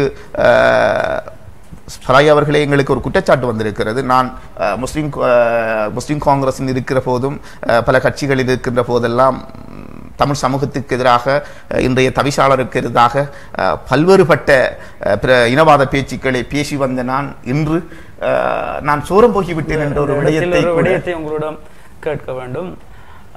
2018 2ஆம் மாதம் 7ஆம் தேதி இறுதியாக உங்களுடைய பிரதேசத்தில் இடம்பெற்ற ஸ்ரீலங்கா முஸ்லீம் காங்கிரஸ் கூட்டத்தின் போது கௌரவ ஸ்ரீலங்கா முஸ்லீம் காங்கிரசினுடைய தலைவர் அமைச்சர் ரவுஃப் ஹக்கீம் அவர்கள் உங்களுக்கு அந்த வேட்பாளர் பட்டியலில் உங்களை இணைத்துக் கொள்ளாமைக்கான பிரதான காரணம் நீங்கள் ஒரு இனவாதத்தை ஏற்படுத்தி விடுவீர்கள் என்ற ஒரு ஐயப்பாட்டின் காரணமாகவே அதனால் தான் உங்களை அந்த பட்டியலில் சேர்த்துக் கொள்ளவில்லை என்ற ஒரு கருத்தையும் கௌரவ ஸ்ரீலங்கா முஸ்லீம் காங்கிரஸுடைய தலைவர் ரவுஃப் ஹக்கீம் தெரிவித்திருந்தார். இது தொடர்பாக உங்களுடைய கருத்து? நிச்சயமாக அது எனக்கு இறுதி கூட்டத்தில் அல்ல, சகோதரர் இந்தியாசனுடைய காரியாலய திறப்பு விழாவில் இந்த விடயத்தை முஸ்லீம் காங்கிரஸுடைய தேசிய தலைமை குறிப்பிட்டிருந்தது. உண்மையாக அப்படி ஒரு விஷயம் அல்ல. ஆனால் தலைமைக்கு சொல்லப்பட்டிருக்கிற விஷயம் பிழையாக சொல்லப்பட்டிருக்கிறது. தலைமைக்கு என்னை வேட்பாளராக வந்துவிட்டால் தங்களுக்கு ஆபத்து வந்துவிடுமோ என்கிற அச்சத்தில் இருந்த இந்த வேளையில் ஒரு தொலைபேசி அழைப்பு ஒன்று. ஹலோ ஹலோ ஓம் கூறுங்கள். ஓம் சொல்லுங்கள். இப்ப என்னன்னு சொன்னா ஏற்கனவே நடந்த எலெக்ஷன் நடந்து இப்ப அந்த வைஸ் சேர்மனாக சமாஜ்க்கு ஒரு ஆள் இருக்கிறார். ஓம் இப்ப அவரை அடையாளம் நேர்த்திக்கலாம் கூப்பிட்டு அடையாளப்படுத்த மாட்டீங்களா? நிச்சயமாக இன்ஷா அல்லாஹ் இன்னும் ஒரு சந்தர்ப்பத்தில் நாங்கள் கட்டாயம் அழைப்போம். உங்களுடைய அழைப்பை ஏற்றுக்கொண்டு நிச்சயமாக அவருக்கு அந்த சந்தர்ப்பத்தை வழங்குவோம். சார்ந்தவர்களை நீங்க கூப்பிடுற நேரம் அந்த அந்த குறிப்பிட்ட அரசியல்ல வச்சுட்டு இப்ப பிறகு தவிசாளர்களாக இருக்கிறார்களை கூப்பிட்டு அவங்களுடைய சேவையை மக்களுக்கு சொல்லிடும். அதே மாதிரி மக்களுக்கு என்ன செய்யப்படுறாங்கன்னு சொல்லிடும் இல்லையா? நிச்சயமாக நாங்கள் நாவிதம்பள்ளி பிரதேச சபை சார்ந்தவர்களின் பட்டியலில் எங்களுடைய பிரதி தவிசாளர் அவர்கள் சமட் அவர்களை நாங்கள் சேர்த்து கொண்டிருக்கின்றோம். இன்ஷா அல்லாஹ் அவர்களுக்குரிய அந்த காலம் வருகின்ற போது நிச்சயமாக அவர்களை கட்டாயம் இணைத்துக் கொள்வோம். உங்களுடைய அந்த கேள்வியை நாங்கள் ஏற்றுக்கொள்கின்றோம். தொடர்ந்து நிகழ்ச்சிக்கு அப்படி அவர்கள் ஒரு காட்புணர்வோடு தலைமையோடு அதை விதைத்த ஒரு விடயம். எனவே நான் அப்படியான விடயம் அல்ல, அதை மிக தெளிவாக எங்களுடைய கௌரவ தவிசாளர் அவர்கள் புரிந்திருக்கிறார்கள். நாங்கள் பல விடயங்களை பேசியிருக்கிறோம். நாங்கள் பாதிக்கப்பட்டவர்கள். நாவிதம்பள்ளி பிரதேசத்திலே கடந்த காலங்களிலே இருந்த சில காலங்களில் இருந்த தவிசாளரினாலும் அதே போன்று பிரதேச செயலகத்தினாலும் நாங்கள் பாதிக்கப்பட்டவர். நான் அதை பட்டியலிட்டு காட்ட முடியும். ஆனால் அந்த விடயம் இல்லாமல் செய்ய வேண்டும் என்பதற்காக நாங்கள் முயற்சி செய்தவர். ஆனால் தலைமைக்கு அது தெரியாது. நான் தலைமையில் அதில் குற்றம் சுமத்துவதற்கு இல்லை. எனவே அது அவருக்கு தலைமைக்கு தெரியாது. ஆனால் இவர்கள் சொன்ன விஷயம்தான் அது. ஆனால் அதற்கு ஒரு முன்மாதிரியாக நான் இப்பொழுது நடந்திருக்கிறேன். இந்த குழுவிலே நான் தலைவராக இருந்து 7 நிபந்தனைகள் விதித்து நாங்கள் இலங்கை தமிழரசு கட்சியோடு பேச்சுவார்த்தைகளை நாங்கள் முன்னெடுத்து தவிசாளர் பதவி அங்கு இருக்கிற பெரும்பான்மை சமூகம் பெற வேண்டும் என்கிற விஷயத்திலே நாங்கள் உடன்பட்டவர்கள். ஏனென்றால் எங்களுக்கு தவிசாளர் தருகுவோம் என்று சுயேட்சை குழுவும் ஐக்கிய தேசிய கட்சி உடன்பட்டு வந்த போது அந்த பிரதேசத்திலே பெரும்பான்மையாக வாழுகின்ற தமிழ் சமூகம் அவர்களை ஆள வேண்டும் என்பதற்காக நாங்கள் விட்டுக் கொடுப்போடு பிரதி தவிசாளரை நாங்கள் அந்த சபையிலே எடுத்துவிட்டு என்று ஒரு நல்லிணக்கம் உள்ள ஒரு அரசியலை நாங்கள் செய்திருக்கிறோம். கௌரவ தவிசாளரை நான் இந்த இடத்திலே பாராட்ட வேண்டும். கௌரவ தவிசாளர் அவர்களுக்கும் சில முகநூல்களிலே குற்றச்சாட்டு வந்து கொண்டிருக்கிறது. பலாய் தவிசாளர் எங்களுக்கு சோரம் போய்விட்டார் என்று நாங்கள் சொல்லுகின்றோம், சத்தியமிட்டு சொல்லுகின்றோம். நாங்கள் பிற சமூகத்துக்கு அநியாயம் செய்கின்ற ஒரு கூட்டம் அல்ல. ஆனால் பிற சமூகத்தினுடைய உரிமையை நாங்கள் பறிக்க மாட்டோம். எங்களுடைய உரிமையை நாங்கள் கடுகளவேலும் கூட விட்டுக் கொடுப்பவர்கள் நாங்கள் அல்லங்கிற விஷயத்திலே நாங்கள் தெளிவாக இருக்கிறோம். எனவே இந்த விடயத்தை தமிழ் மக்களை நான் பார்த்து சொல்லிக் கொள்ளுகின்றேன். சில மறதியின் காரணமாக கூட தவிசாளரோ அங்கிருக்கிற சபையிலோ எங்களுக்கு அவர்களுடைய உரிமை வந்தால் கூட அதை நாங்கள் ஏற்றுக்கொள்வதற்கு தயாரல்ல. அதை திருப்பிக் கொடுப்பவர்கள் என்ற விஷயத்திலே நான் இந்த இடத்திலே தமிழ் சமூகத்தை பார்த்து சொல்லுகின்ற அதே வேளை எங்களுடைய உரிமையை கூட நாங்கள் கடுகளவேனும் விடமாட்டோம் என்று எங்களுடைய முஸ்லிம் சமூகத்தை பார்த்து நாங்கள் மிக தெளிவாக சொல்லுகின்றோம். இதே போன்று இன்னும் ஒரு நிகழ்ச்சியிலும் நீங்கள் அவ்வாறு தவறு விளைவித்தால் நீங்கள் கடினமான கேள்விகளை கேட்பதற்கு கூட நான் எந்த சந்தர்ப்பத்திலும் ஒழிக்காமல் வருவேன் என்ற விஷயத்தை நான் மிக தெளிவாக சொல்லிக் கொள்கின்றேன். மௌரூப் அவர்களே, இந்த வேளையில் ஒரு இடைவேளைக்கு பிறகு நிகழ்ச்சியை தொடர்வோம். அடையாளம் இடைவேளைக்கு பிறகு தொடரும்.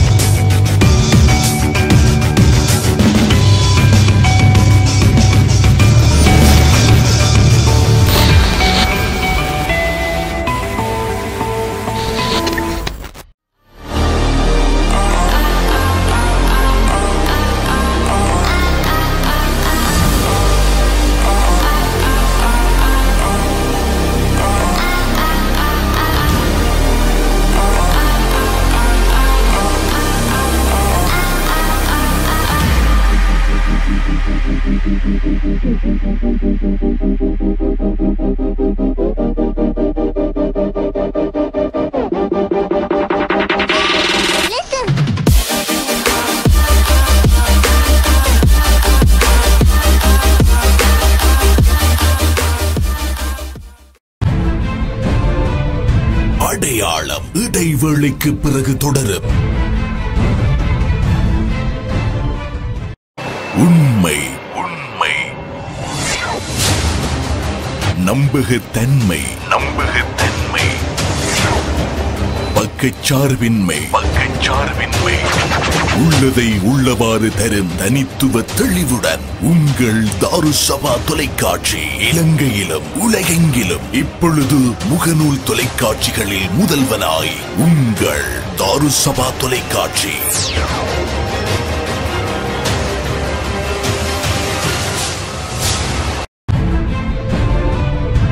அடையாளம் தொடர்கிறது.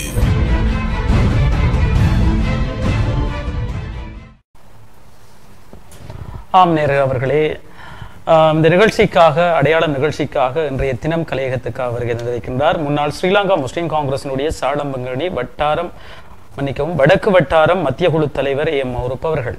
தொடர்ந்து மௌரூப் அவர்களிடம் வினாக்கள் கொமெண்ட்ஸ் வாயிலாகவும் இன்பாக்ஸ் வாயிலாகவும் வருகை தந்திருக்கின்றது. அடுத்து உங்களுடன் கேள்வி ஒன்று கேட்டிருக்கின்றார். சமீம் அவர்கள் ஒரு வினாவை தொடுத்திருக்கின்றார். அடுத்து வருகின்ற தேர்தலில் எந்த கட்சிக்கு உங்களுடைய ஆதரவை வழங்கப் போகின்றீர்கள் என கூற முடியுமா என்று ஒரு வினாவை தொடுத்திருக்கின்றார். நிச்சயமாக நான் பெருந்தலைவர் அஷ்ரப் அவர்கள் என்ன கொள்கையில் இருக்கிறாரோ அதே கொள்கையில் நான் இருக்கிறேன். கட்சி என்பது மார்க்கம் கிடையாது. கட்சி என்பது காலத்தின் தேவைகள். கட்சி தலைமைகளும் கட்சியினுடைய பாராளுமன்ற உறுப்பினர்களும் தவறுகளை விளைவிக்கின்ற போது அதற்கு சூரம் போக வேண்டிய ஒரு தேவைப்பாடு எனக்கு கிடையாது. அதனால் நான் என்னுடைய நான் தேசிய அரசியல் செய்வதற்கு என்னால் முடியாமல் விட்டாலும் என்னுடைய பிரதேச அரசியலில் உரிமை சார்ந்த விடயத்திலே எந்த அரசியல் கட்சி என்னுடைய பிரதேச மக்களுடைய அபிலாஷைகள் நிறைவேற்றுகின்ற அதே வேளை எனது பிரதேச மக்களுடைய உரிமை சார்ந்த விடயத்திலும் யார் அக்கறை செலுத்துகிறார்களோ அந்த கட்சிக்கு நான் ஆதரவு வழங்குவதற்கு ஒருபோதும் தயாராக இருக்கிறேன் என்ற விஷயத்தை நான் குறிப்பிடுகின்றேன். ஏனென்றால் கட்சி என்பது மார்க்கம் இல்லை. நான் தெளிவாக சொல்லிக்கொள்ள விஷயம். கட்சியை நீங்கள் மார்க்கமாக நினைத்துக் கொண்டிருக்கிறீர்கள் என்று நான் நினைக்கின்றேன். எனவே அப்படி அல்ல. எனவே கொள்கையோடு நாங்கள் இருக்கிறோம். கொள்கை ஒன்றுதான். சமூகத்திற்கு அநீதி நிலைக்கின்ற போது அதை தட்டி கேட்கின்ற உரிமை இருக்கிறது. சமீம் அவர்கள் உங்களுக்கும் தெரியும், நான் பல விடயங்களிலே சமூகம் சார்ந்த விடயங்களிலே மிக காரசாரமாக செய்து வந்திருக்கிறேன். என்று கூட நாவிதமலை பிரதேசத்திலே ஒரு விடயத்தை நான் குறிப்பிட வேண்டும். நாவிதமலை பிரதேசத்திலே சவளக்கடை போலீஸ் நிலையம் அமைந்திருக்கிற ஒரு இடம் என்பது ஒரு தனிநபர்களுடைய இடம். அதற்கு முன்பதாக சாலம்பக்கேணி 5 என்ற இடத்திலே கல்வோயா குடியேற்ற திட்டத்தின் கீழ் பஸ் தரிப்பிடத்திற்காக அது ஒதுக்கப்பட்டிருந்த இடம். அந்த இடத்தை கௌரவ பாராளுமன்ற உறுப்பினர் பிஎஸ்சின் அவர்கள் அன்று அபிவிருத்தி குழு தலைவராக இருந்த நேரத்திலே அதை நான் அபிவிருத்தி குழு கூட்டத்திலே கடுமையாக எதிர்த்திருந்தேன். அந்த இடம் கொடுக்கப்படக்கூடாது. சாலம்பக்கேணி சவளக்கடையிலே 52 ஏக்கர் காணி இருக்கிறது. அந்த காணியில் நீங்கள் கொடுங்கள். இது சாலம்பக்கேணி நாவிதம்பள்ளி பிரதேச மக்களுடைய அபிலாசைகளுக்கு நீங்கள் குழி தோண்டி புதைக்கின்ற விஷயம் என்பதை நான் மிக கடினமாக குறிப்பிட்டிருந்தேன். அந்த கூற்றின் பிரகாரம் கிட்டத்தட்ட நான் 6 வருட காலமாக அதை நான் தடுத்து வைத்திருந்தேன். இது நாவிதம்பள்ளி பிரதேச மக்களுக்கு தெரிந்த ஒரு விஷயம். அங்கு வேலை செய்கின்ற ஊழியர்களுக்கு தெரிந்த விஷயம். கிழக்கு மாகாண சபை முன்னாள் உறுப்பினர் தவிசாளருக்கு தெரிந்த ஒரு விடயம். ஆனால் அது அந்த இடம் உங்களுக்கு தெரிந்திருக்கும். சவளக்கடை போலீஸ் நிலையத்துக்கு முன்பதாக சவளக்கடை இருந்து சம்மாந்துறை, சவளக்கடை இருந்து கல்முனை, சவளக்கடை இருந்து அம்பாறை, சென்ட்ரல் கேம்ப், சவளக்கடை இருந்து மட்டக்கிளப்பு மண்டூராக செல்லுகின்ற பஸ்களை அவர்த்தி பஸ் ஸ்டாண்டோடு அமைக்க அந்த எதிர்பார்ப்பை கூட ஸ்ரீலங்கா முஸ்லிம் காங்கிரஸ் 5 வருடமாக 6 வருடமாக தடுத்து வைத்திருந்த விஷயத்தை அபிவிருத்தி குழு தலைவராக கௌரவ பாராளுமன்ற உறுப்பினர் மன்சூர் அவர்கள் வந்து 2வது கூட்டத்திலே அந்த இடத்தை தனிநபர்களுக்கு வழங்கியது என்பது நாவிதம்பள்ளியில் என்னை போன்ற அந்த பிரதேசத்தை நேசிக்கின்ற மக்களுக்கு ஒரு மிகப்பெரிய ஒரு வேதனையை கொடுக்கிறது. எனவே இவ்வாறான விஷயங்களை நான் பல சவால்களை எடுத்து வந்த போதும் அது முறியடிக்கப்பட்டிருக்குது. சமுத்தி பிரச்சனை ஏற்பட்ட போது வங்கிகளில் அதிகமாக மக்கள் நடந்து திருவார்கள் அந்த விஷயங்களை. எனவே நான் இதெல்லாம் என்னுடைய கடமைப்பாடு. பலாயி அவர்களை நீங்கள் கேட்டதற்காக இவர்களுடைய கேள்விக்காகத்தான் நான் சில விஷயங்களை சொல்லுகின்றேன். எனவே அபிவிருத்தியை பற்றியோ நான் செய்த பணிகளை பற்றியோ கூற வேண்டிய ஒரு தேவை இல்லை. ஏனென்றால் எனக்கு இறைவன் தந்த சக்தி.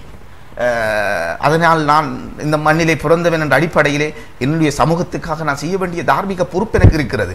அதை கொண்டுதான் நான் செய்திருக்கிறேன். என்னோட கருத்த கண்ணாடியை போட்டு பார்க்கிறவர்களுக்கு அது கருப்பாக தான் தெரியும், சிவத்த கண்ணாடியை போட்டு பார்த்தா சிவப்பாக தான் தெரியும். எனவே இதற்கு நான் சரியான விளக்கம் செல்ல வேண்டிய ஒரு அவசியம் இல்லை. எல்லோ மக்களுக்கும் கேட்டுக்கொண்டிருக்கிற மக்கள் எல்லோருக்கும் தெரிந்திருக்கும் என்று நான் நம்புகின்றோம். நான் கட்சி என்பது மார்க்கம் அல்ல என்று மீண்டும் கூறியவனாக அடுத்த கேள்வி. மௌரூப் அவர்களே, ஸ்ரீலங்கா முஸ்லிம் காங்கிரஸில் நீங்கள் இருந்த காலகட்டத்தில் முன்னெடுத்த அபிவிருத்திகள் என்ன? ஃபலாய்சர் அவர்களே, நான் குறிப்பிட்டிருந்தேன், கட்சியில் இருக்கின்ற போதும் சில பணிகளை நான் செய்திருக்கிறேன். கட்சிக்கு வெளியிலும் நான் சில பணிகளை செய்திருக்கிறேன். குறிப்பாக சகோதரர் ஃபசீல் அவர்கள் குறிப்பிட்டிருந்தார், நான் பிஎஸ்ஏனையோடு சென்றதென்று. நான் அது மிக தெளிவாக இந்த ஊடகத்திலே பாராளுமன்ற உறுப்பினர் பிரதி அமைச்சர் அவர்கள் பார்த்து கொண்டிருப்பார் நினைக்கின்றேன். பிரதி அமைச்சர் அவர்கள் தான் அங்கு அந்த பட்டதாரிகளுடைய நியமனம் வழங்குகின்ற விஷயத்திலே டிசி சாமனாக இருந்த பிஎஸ்என் அவர்கள் அந்த லிஸ்டை நீக்கிய போதும் இதை நான் அன்றைய பாராளுமன்ற உறுப்பினராக பிரதி அமைச்சராக இருக்கிற கௌரவ ஹரிஸ் அவர்களோடு நான் பேசியிருந்தேன், தலைமையோடு பேசியிருந்தேன். அவர்கள் என்னோடு சொன்ன ஒரு விடயம், தலைவர் அவர்கள் சொல்லியிருந்தார், நீங்கள் இதை சம்பந்தமாக ஹரிஸோடு நீங்கள் பேசுங்கள் என்று. நான் பாராளுமன்ற உறுப்பினரோடு பேசும்போது பாராளுமன்ற உறுப்பினர் அவர்கள் சொன்னார், இதை செய்வது கடினமாக இருக்கிறது, உங்களால் முடிந்தால் நீங்கள் அதை செய்யுங்கள். அப்பொழுது நான் சொன்னேன், பாராளுமன்ற உறுப்பினர் அவர்கள் என்னை அழைப்பு விடுத்திருக்கிறார், நான் இதை போய் செய்து கொடுக்கவா? நிச்சயமாக மௌரூப், நீங்கள் செய்து கொடுங்கள் என்று வேண்டியிருந்தால் நீங்கள் எனக்கு நம்பிக்கை இருக்கிறது.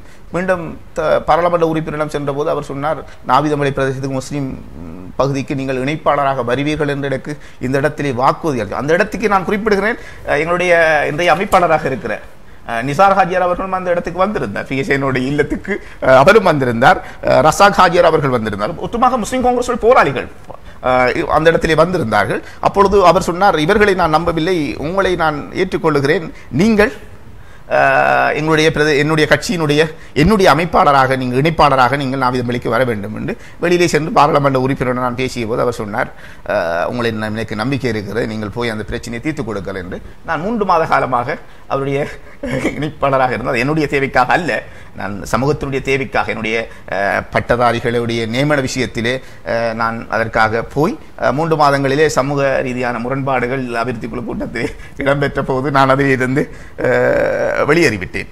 ஆனால் வெறுமனே நான் என்னுடைய சுயலாபங்களுக்காக அந்த காலகட்டம் 3 மாத காலகட்டத்துக்குள்ளும் நான் என்னுடைய பள்ளிவாசலுக்குரிய சுற்றுமதிலை நான் அமைத்து கொடுத்திருக்கிறேன் அவருடைய நிதியை கொண்டு.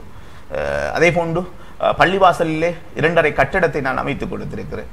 இது பல விஷயங்களை செய்தது. எனவே நான் அபிவிருத்தியை சுட்டி காட்டுவது அது ஒரு அபிவிருத்தி காட்டி மக்களை மனாலே நான் செய்திருக்கிற அபிவிருத்தி எங்களுடைய பிரதேச மக்களுக்கு போதுமானது இல்லை என்று என்னுடைய விஷயம். ஏனென்றால் உங்களுக்கு தெரியும், அந்த நாவிதம்பள்ளி பிரதேசம் என்பது ஒரு விவசாயத்தை வாழ்வாதாரமாக கொண்ட ஒரு பிரதேசம், கஷ்டமான ஒரு பிரதேசம். குறிப்பாக 35 ஆண்டுகள் அந்த நாட்டிலே புரையோடி போன யுத்தத்திலே அகதிகள் ஆக்கப்பட்டு பொருளாதாரங்களை இழந்த மக்கள். அந்த மக்களுக்கு இவ்வளவு அபிவிருத்தியை செய்தாலும் அது மிகையாக முடியாது. முழுக்கும் தெரிந்த ஒரு விடயம். நான் இதற்காகத்தான் பல தடவைகள் பேசியிருக்கிறேன். குறிப்பாக நான் சென்னை வைத்தியசாலையை பற்றி மிக கவலையோடு கிழக்கு மாகாண சபையிலே கௌரவ பாராளுமன்ற உறுப்பினர் சுகாதார அமைச்சராக இருந்த போது நான் இந்த வைத்தியசாலையை தரமுயர்த்துமாறு வேண்டியிருந்தேன். அந்த 2.5 வருட காலத்தில் அந்த வைத்தியசாலையை எந்தவித கவனமும் கூட எடுக்கவில்லை. வெறுமனே $1 மில்லியன் காசை நிதியை போட்டு அந்த வைத்தியசாலை, இது நான் அந்த திணைக்களங்களினால் வருகின்ற காசு, அமைச்சராக இருந்தாலும் சரி இல்லாமல் விட்டாலும் சரி, இது வருகின்ற பிரச்சனை. உங்களுக்கு தெரியும், சகோதரர் பிரதேச உறுப்பினர் நவாஸ் அவர்கள் குறிப்பிட்டிருந்தார், சாலம்பக்கணி வடக்கிலே இருக்கிற வட்டாரத்திலே சாலம்பக்கணி 4 85 லட்சம் ரூபாயை கிழக்கு மாகாண சபை உறுப்பினர்கள் ஒதுக்கியிருந்ததாக கடந்த நிகழ்ச்சியில் இவரத்தை குறிப்பிட்டிருந்தார். எனவே நான் பொய் சொல்லவில்லை.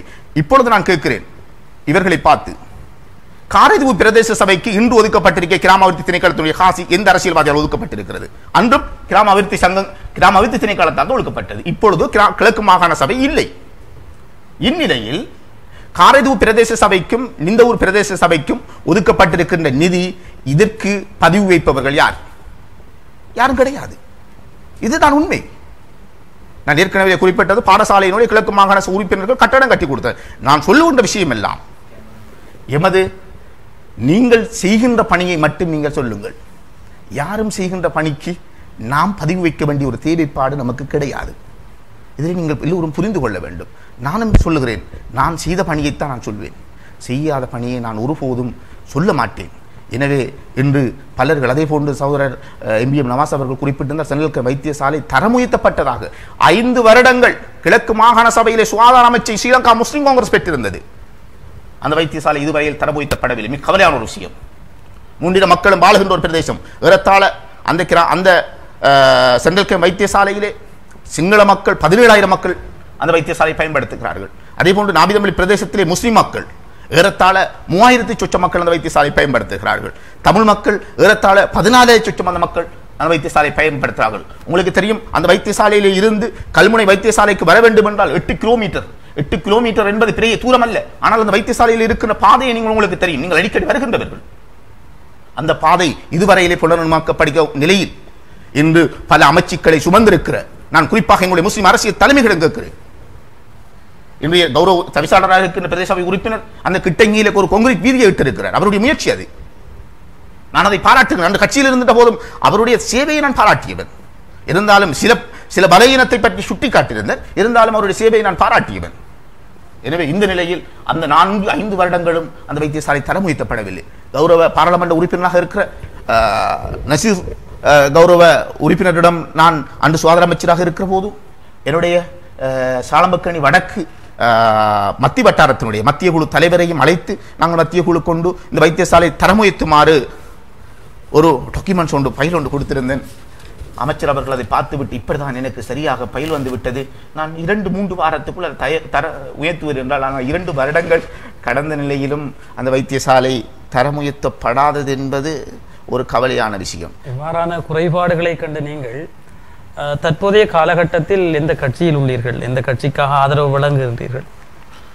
நான் ஒரு இக்கட்டான ஒரு சூழ்நிலையில் தான் ஸ்ரீலங்கா அதாவது மௌரூப் அவர்களே, நீங்கள் கடந்த உள்ளூராட்சி மன்ற தேர்தலின் போது ஸ்ரீலங்கா முஸ்லீம் காங்கிரஸை விட்டு விலகி உங்களுடைய ஆதரவு வழங்கப்பட்டது ஸ்ரீலங்கா சுதந்திர கட்சிக்கு, அவர்தானே?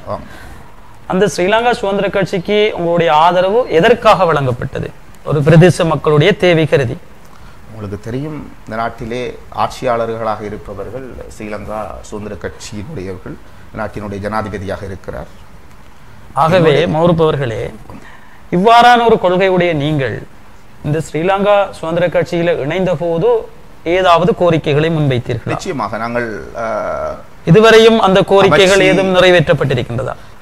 நீங்கள் கூறுகின்றீர்கள் பாதைகள், வைத்தியசாலைகள் எல்லாம் தரம் உயர்த்தணும், புனர் நிர்மாணம் செய்ய வேண்டும். அதற்கான நடவடிக்கைகளை நாங்கள் முன்னெடுத்திருக்கிறோம். நான் கௌரவ பிரதி தவிசாளர் ஊடாக நான் செல்லவில்லை. நான் இந்த ஊருடைய பிரதி தவிசாளர், இன்றைய தவிசாளர் அவர் ஊடாக நான் கட்சியினுடைய தலைமை காரியாலயத்துக்கு நாங்கள் முஸ்லீம் காங்கிரஸில் இருந்து மாறிய போராளிகள் எல்லாம் நாங்கள் சென்றிருந்தோம்.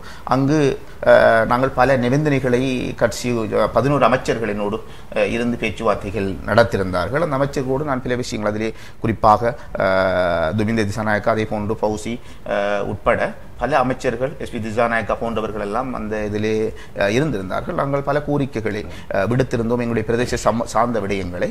அதிலே சில விஷயங்களை இப்பொழுதும் நடவடிக்கைகள் நாங்கள் குறிப்பாக உங்களுக்கு தெரியும், அது விவசாயத்தை வாழ்வாதாரமாக கொண்ட பிரதேசம். விவசாயத்தை மேம்பாட்டு திட்டத்தை அதை ஊக்குவிக்கப்பட வேண்டும் என்ற விஷயத்தில் நாங்கள் பல அணைக்கட்டுகளுக்கான நடவடிக்கை எடுக்கப்பட்டு இன்று நீர்ப்பாசன திணைக்களத்திற்கு அம்பாறைக்கு அதனுடைய நிதிகளும் கூட வந்திருக்கிறது. கௌரவ பிரதி தவிசாளர் ஊடாக அந்த நிதிகள் இட்டிருக்கிறது.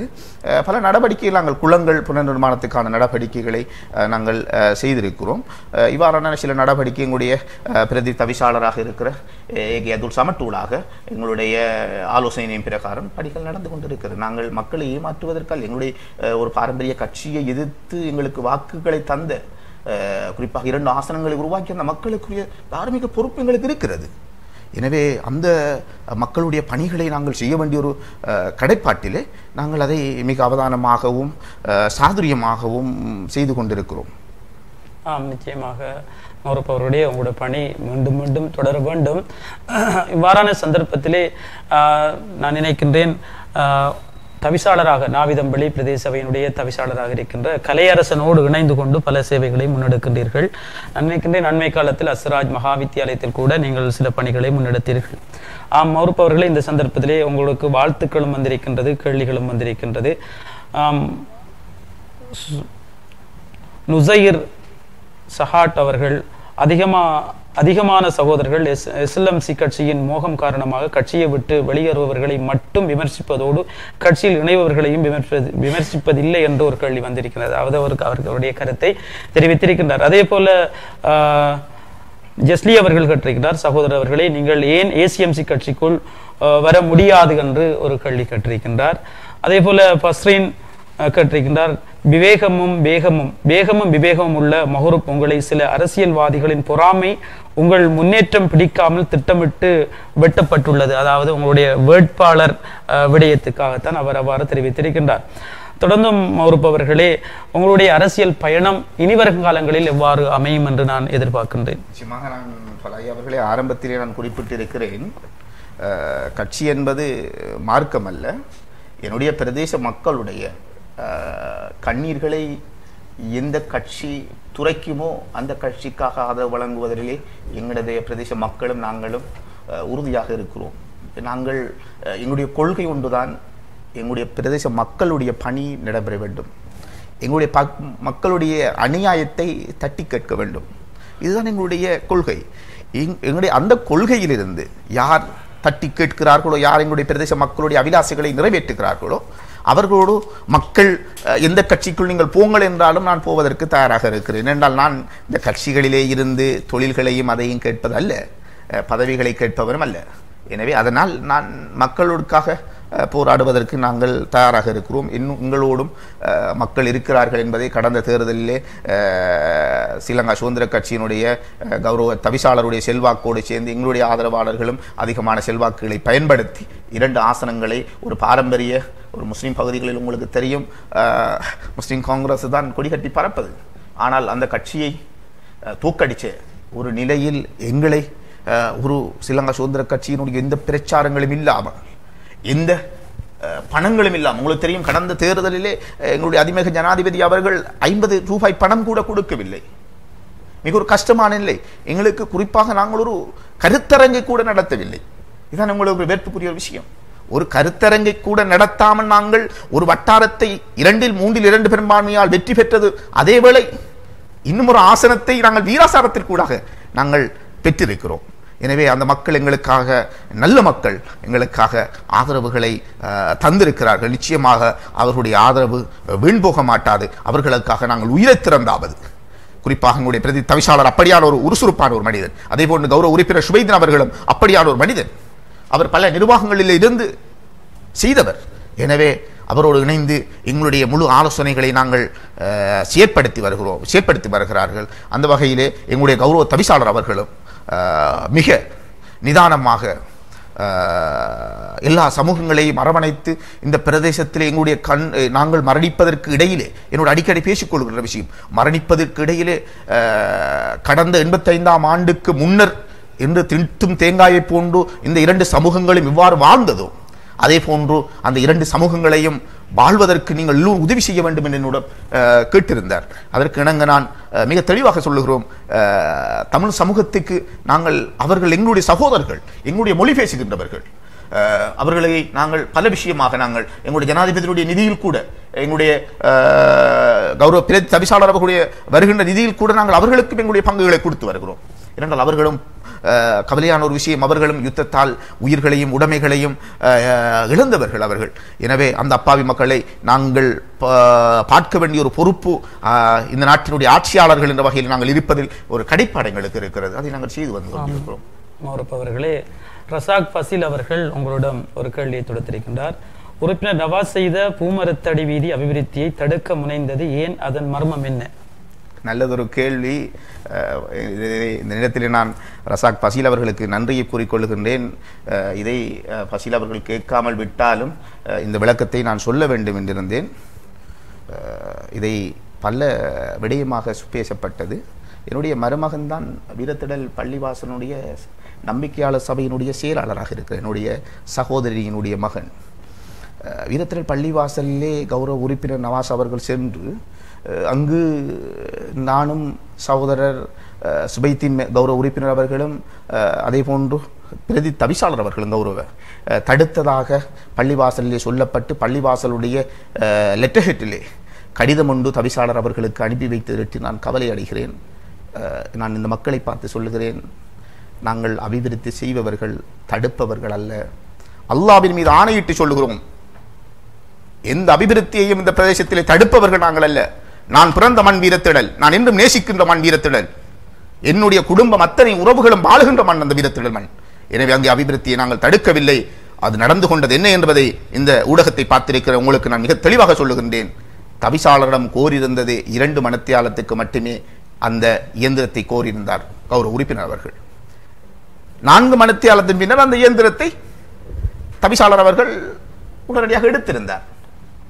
அதனால் ஒரு பொய்யான குற்றச்சாட்டை இவ்வாறு பரப்பியதற்கு நான் ஒன்றும் செய்ய முடியாது. ஆனால் நாங்கள் அபிவிருத்தி தடுப்பவர்கள் அல்ல. ஃபராய் அவர்கள் உங்களுக்கு தெரியும், அந்த பிரதேசத்திலே நீங்கள் நன்கு நேசிக்கின்றவர். அந்த பிரதேசத்திலே நான் குறிப்பாக என்னுடைய பிரதி தவிசாளர் அதிகமான அபிவிருத்தி செய்து அதே வேளை என்னால் முடிந்தவரையும் நானும் அந்த பிரதேசத்தில் அபிவிருத்தி செய்திருக்கிறேன். ஆனால் அபிவிருத்தியை தடுப்பவர் அல்ல.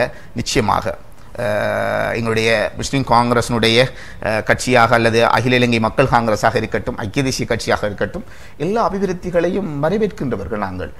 கடந்த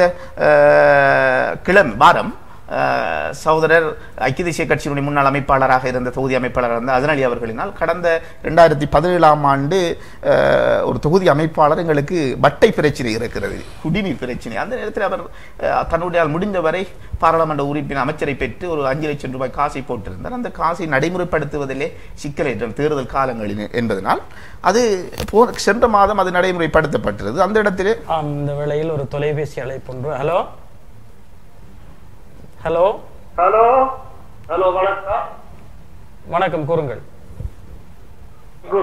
நீங்க இப்ப அழைச்ச சொன்னீங்க சேர்க்கிறது அதான் பண்ணி எடுத்தேன். ஹலோ விளங்குதோ? கூறுங்கள். ஹலோ விளங்குதோ? என்னன்னு சொன்னா இப்ப பௌரப்ல அப்புறம் வந்து இந்த கட்சியில பத்தி கொஞ்சம் பேசியிருக்கிறாரு. உங்களோட கேள்வியை கேளுங்கள். கேள்வி அதுதான் இப்ப நேரத்தோட கேட்டேன். என்ன கேள்வி? அவர் சொல்றாரு, நாங்க மக்களை எதிர்பார்த்தல, எங்களுக்கு மக்களோட நாங்க இருக்கிறோம், நாங்க பல குளங்களை புல்லமைப்போம், அப்ப இப்படி என்ன சொல்றாரு.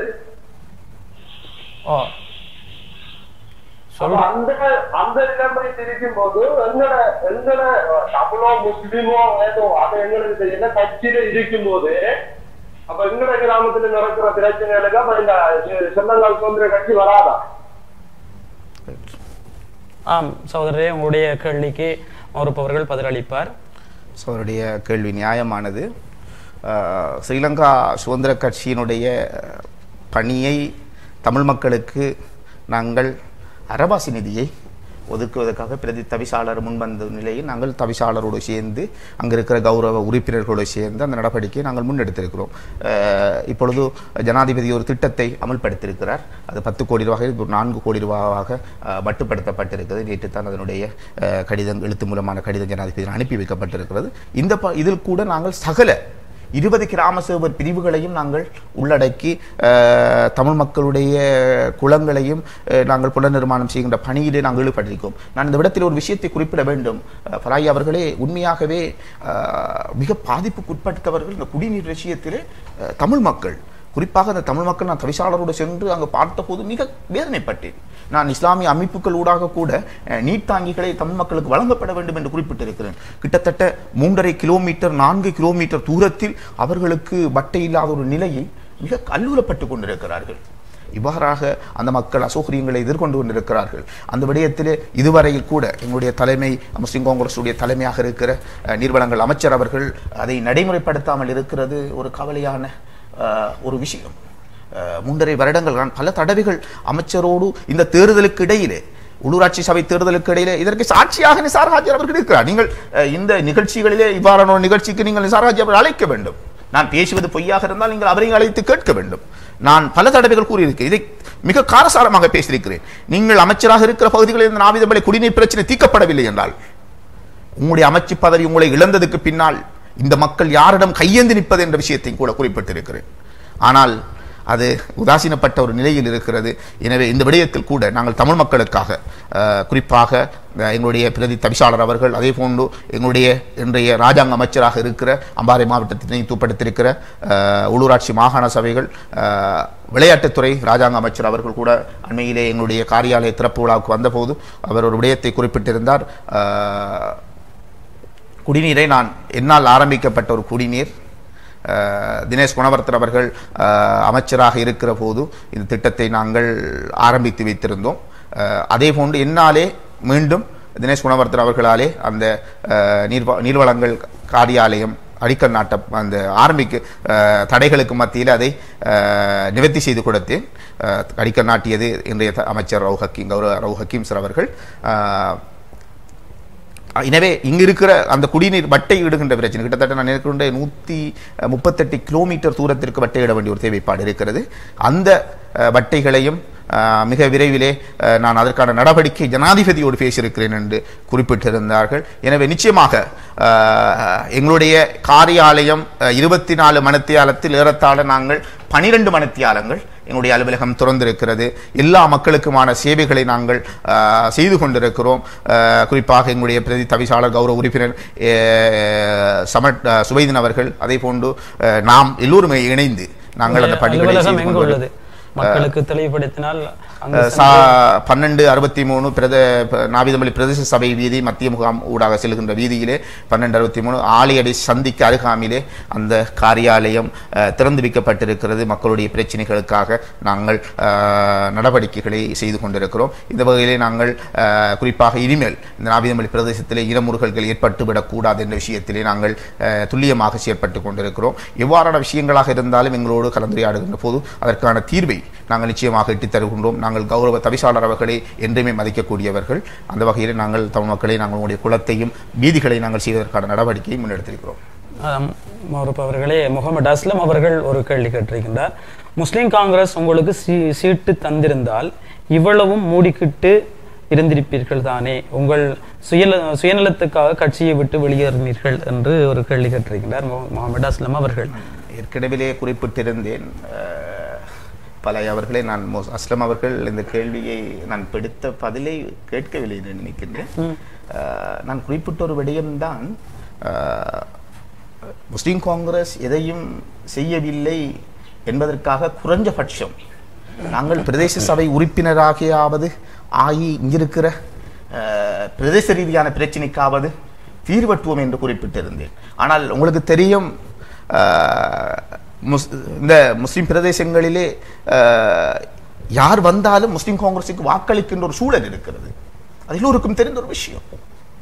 ஆனால் அந்த விடயத்திலே நான் மட்டும் மாறி சென்றால் என்னை மட்டும் குற்றவாளியாக இப்படி அஸ்லம் சகோதரரை போன்ற குற்றச்சாட்டுகள் சுமத்தப்படும். ஆனால் மக்கள் மாறும் வரையும் நாங்கள் பொறுமையோடு இருந்தோம். மக்களுக்கு யதார்த்தத்தை நான் தெளிவுபடுத்தி வந்திருக்கிறேன். கட்சிக்குள் இருக்கின்ற போது மக்களுக்கு யதார்த்தத்தை தெளிவுபடுத்தி வந்திருக்கிறேன். அந்த வகையிலே நான் எதையும் மூடி மறைக்கவில்லை. கட்சியினுடைய இன்றைய பாராளுமன்ற உறுப்பினர்களும் கேட்டால் தெரியும், என்னுடைய மிக நெருக்கமாக இருக்கிற நான் மதிக்கக்கூடிய முன்னாள் கிழக்கு மாகாண சபை உறுப்பினர் ஜவாத் ஷர் அவர்களையும் கேட்டாலும் தெரியும், நான் இந்த இடத்திலும் என்னுடைய சமூகத்துக்காக பேசுகின்ற ஒருவர். எனவே நான் மூடி மறைக்கவில்லை. ஆனால் என்னவென்றால் இருக்கும் வரையும் நாங்கள் எதையும் செய்ய முடியாது. ஒரு மனைவியோடு வாழுகிற போது மனைவியுடைய குறையை சொல்ல முடியாது. காதிக்கோடு கொண்டு வந்தா அங்க குறைய சொல்லித்தான் ஆகணும். அப்ப அந்த வகையில தான் பிரச்சனைங்கிறத மேக்சிமம் நாங்க மறைச்சி எங்களுடைய விஷயங்களை கையாளலாம் என்று நினைச்சேன். ஆனா கையாள முடியாத வகையில ஏன் மாறினீங்கன்ற கேள்வி இவ்வாறு கேட்கிற போது நான் பதிலளிக்காம வாய்மொழி மௌனியா இருக்க முடியாது. அதைத்தான் என்று செய்து கொண்டிருக்கிறேன். அதே போல இன்னும் ஒரு கேள்வி இருந்திருக்கின்றது. இந்த சந்தர்ப்பத்திலே கேள்வியை தொடர்வதற்கு முன்னதாக ஒரு இடைவேளைக்கு பிறகு கேள்வியை தொடருவோம். அடையாளம் இடைவேளைக்கு பிறகு தொடரும்.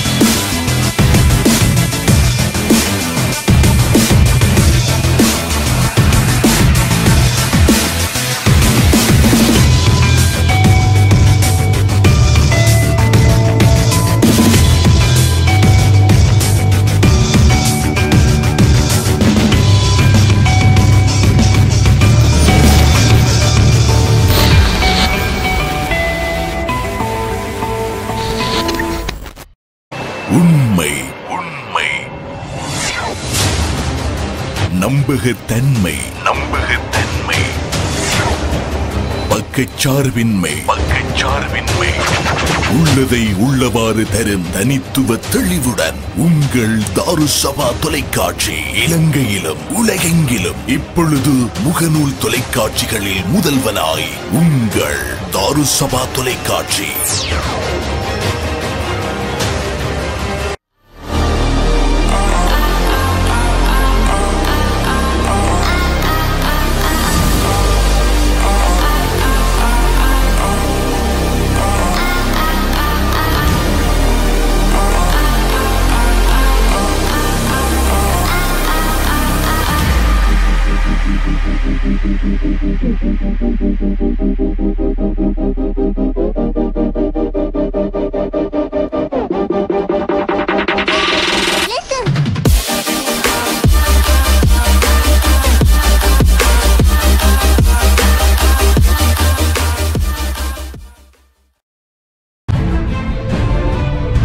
அடையாளம் தொடர்கிறது.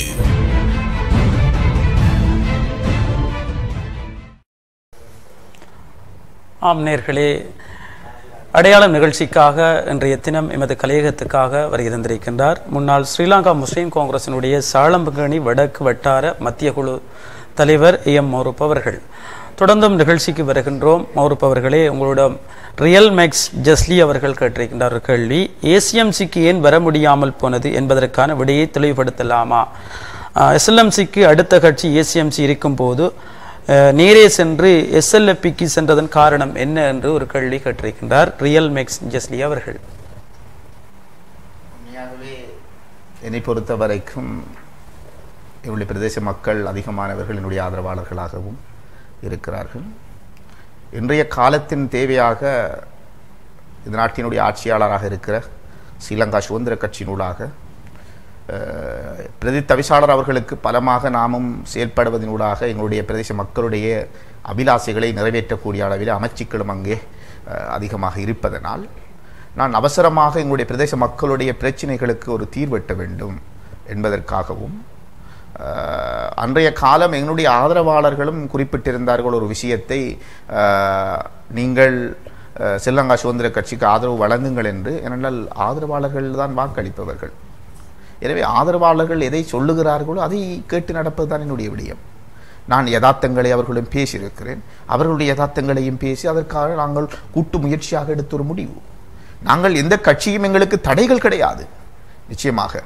எனவே இன்று அவர்கள் தேசிய ரீதியாக அகில இலங்கை மக்கள் காங்கிரஸோ ஸ்ரீலங்கா முஸ்லீம் காங்கிரஸோ அல்லது தேசிய காங்கிரஸோ எல்லா கட்சிகளும், ஏன் ஐக்கிய தேசிய கட்சியில் இருக்கிற கௌரவ பாராளுமன்ற உறுப்பினராக இருக்கிற முஜிபுல் ரஹ்மான், அதே போன்று ஸ்ரீலங்கா சுதந்திர கட்சியில் இருக்கிற ஃபைசல் முஸ்தபா கௌரவ அமைச்சர் அவர்கள், இப்படி எல்லோருமே சமூகம் சார்ந்த விடயத்திலே அவர்கள் அக்கறையோடு இருக்கிறார்கள். நான் அதை அவர்களை உதாசீனப்படுத்துவதற்கோ அவர்களை பற்றி அவமானப்படுத்துவதற்கோ அல்ல.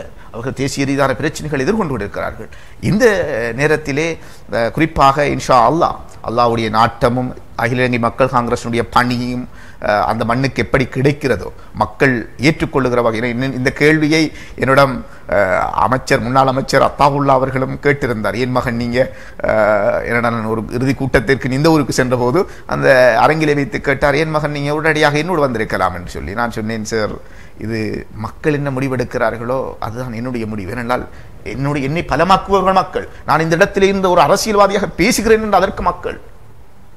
ஏனென்றால் நான் ஒரு தனவந்த குடும்பத்தில் பிறந்தவன் அல்ல. ஒரு ஏழை தாயினுடைய வயிற்றிலே பிறந்த ஒரு வறுமை பராயத்தில் வாழ்ந்தவன் நான். என்னுடைய தந்தையை நான் 8 வயதில் இழந்தவன் நான். என்னுடைய தாய் வயல் வேலைக்கு சென்று எனக்கு உணவளித்திருக்கிறார். இப்படி வறுமை பராயத்திலே வாழ்ந்த நான் இந்த அளவிலே இருந்து பேசுகிறேன் என்றால் அது மக்களும் இறைவனும் செய்த ஒரு மிகப்பெரிய ஒரு அருட்கொடை.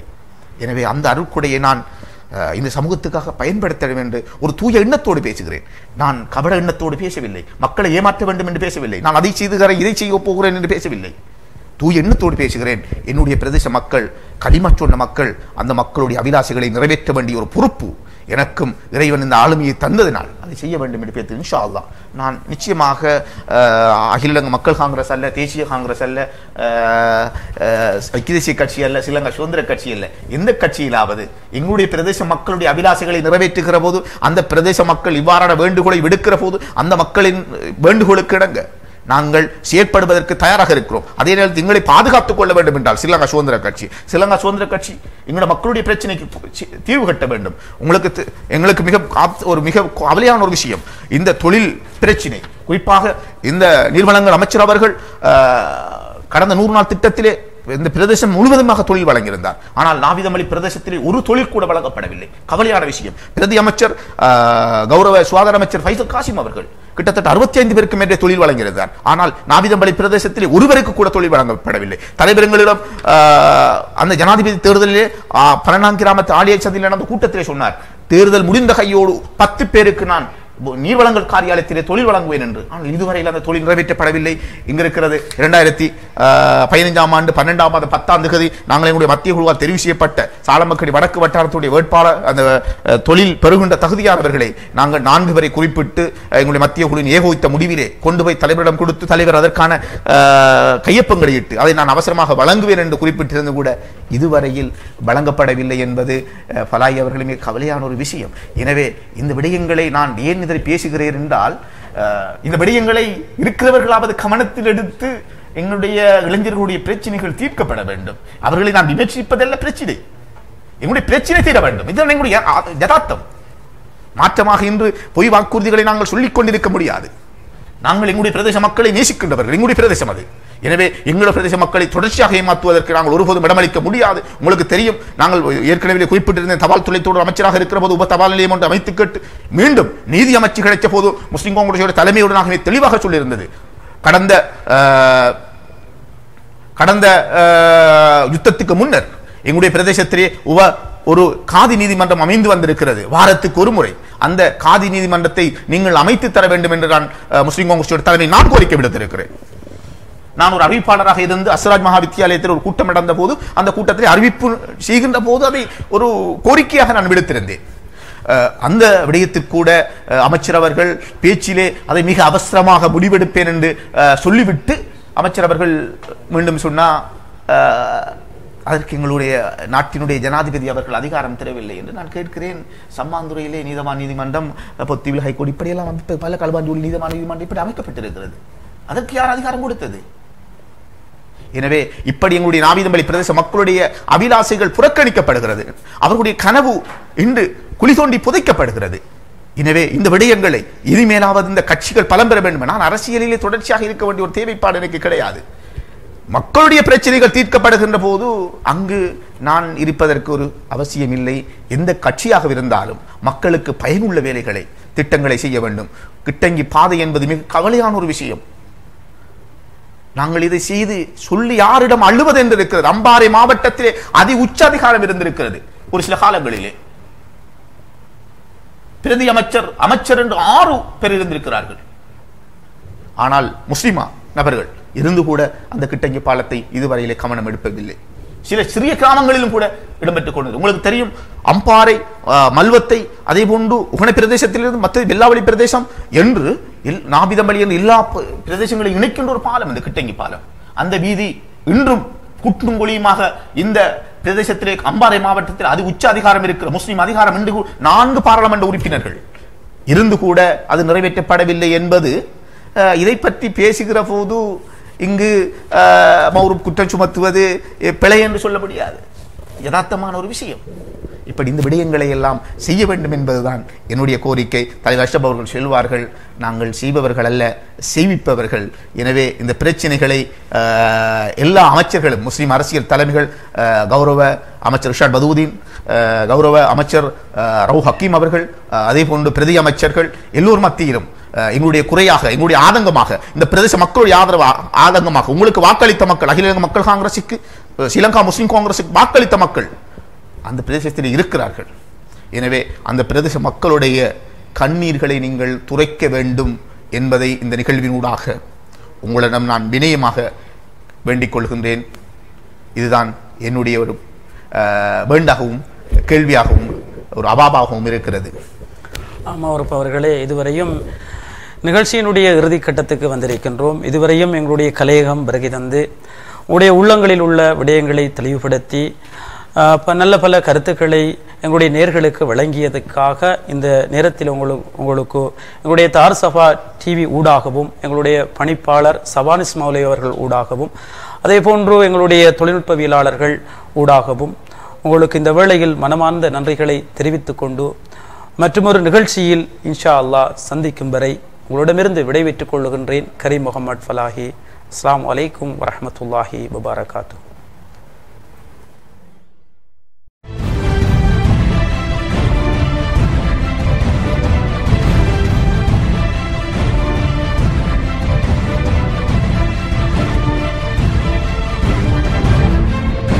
அடையாளம், அடையாளம், இது மக்களின் பிரதிபலிப்பு. அடையாளம், அடையாளம்.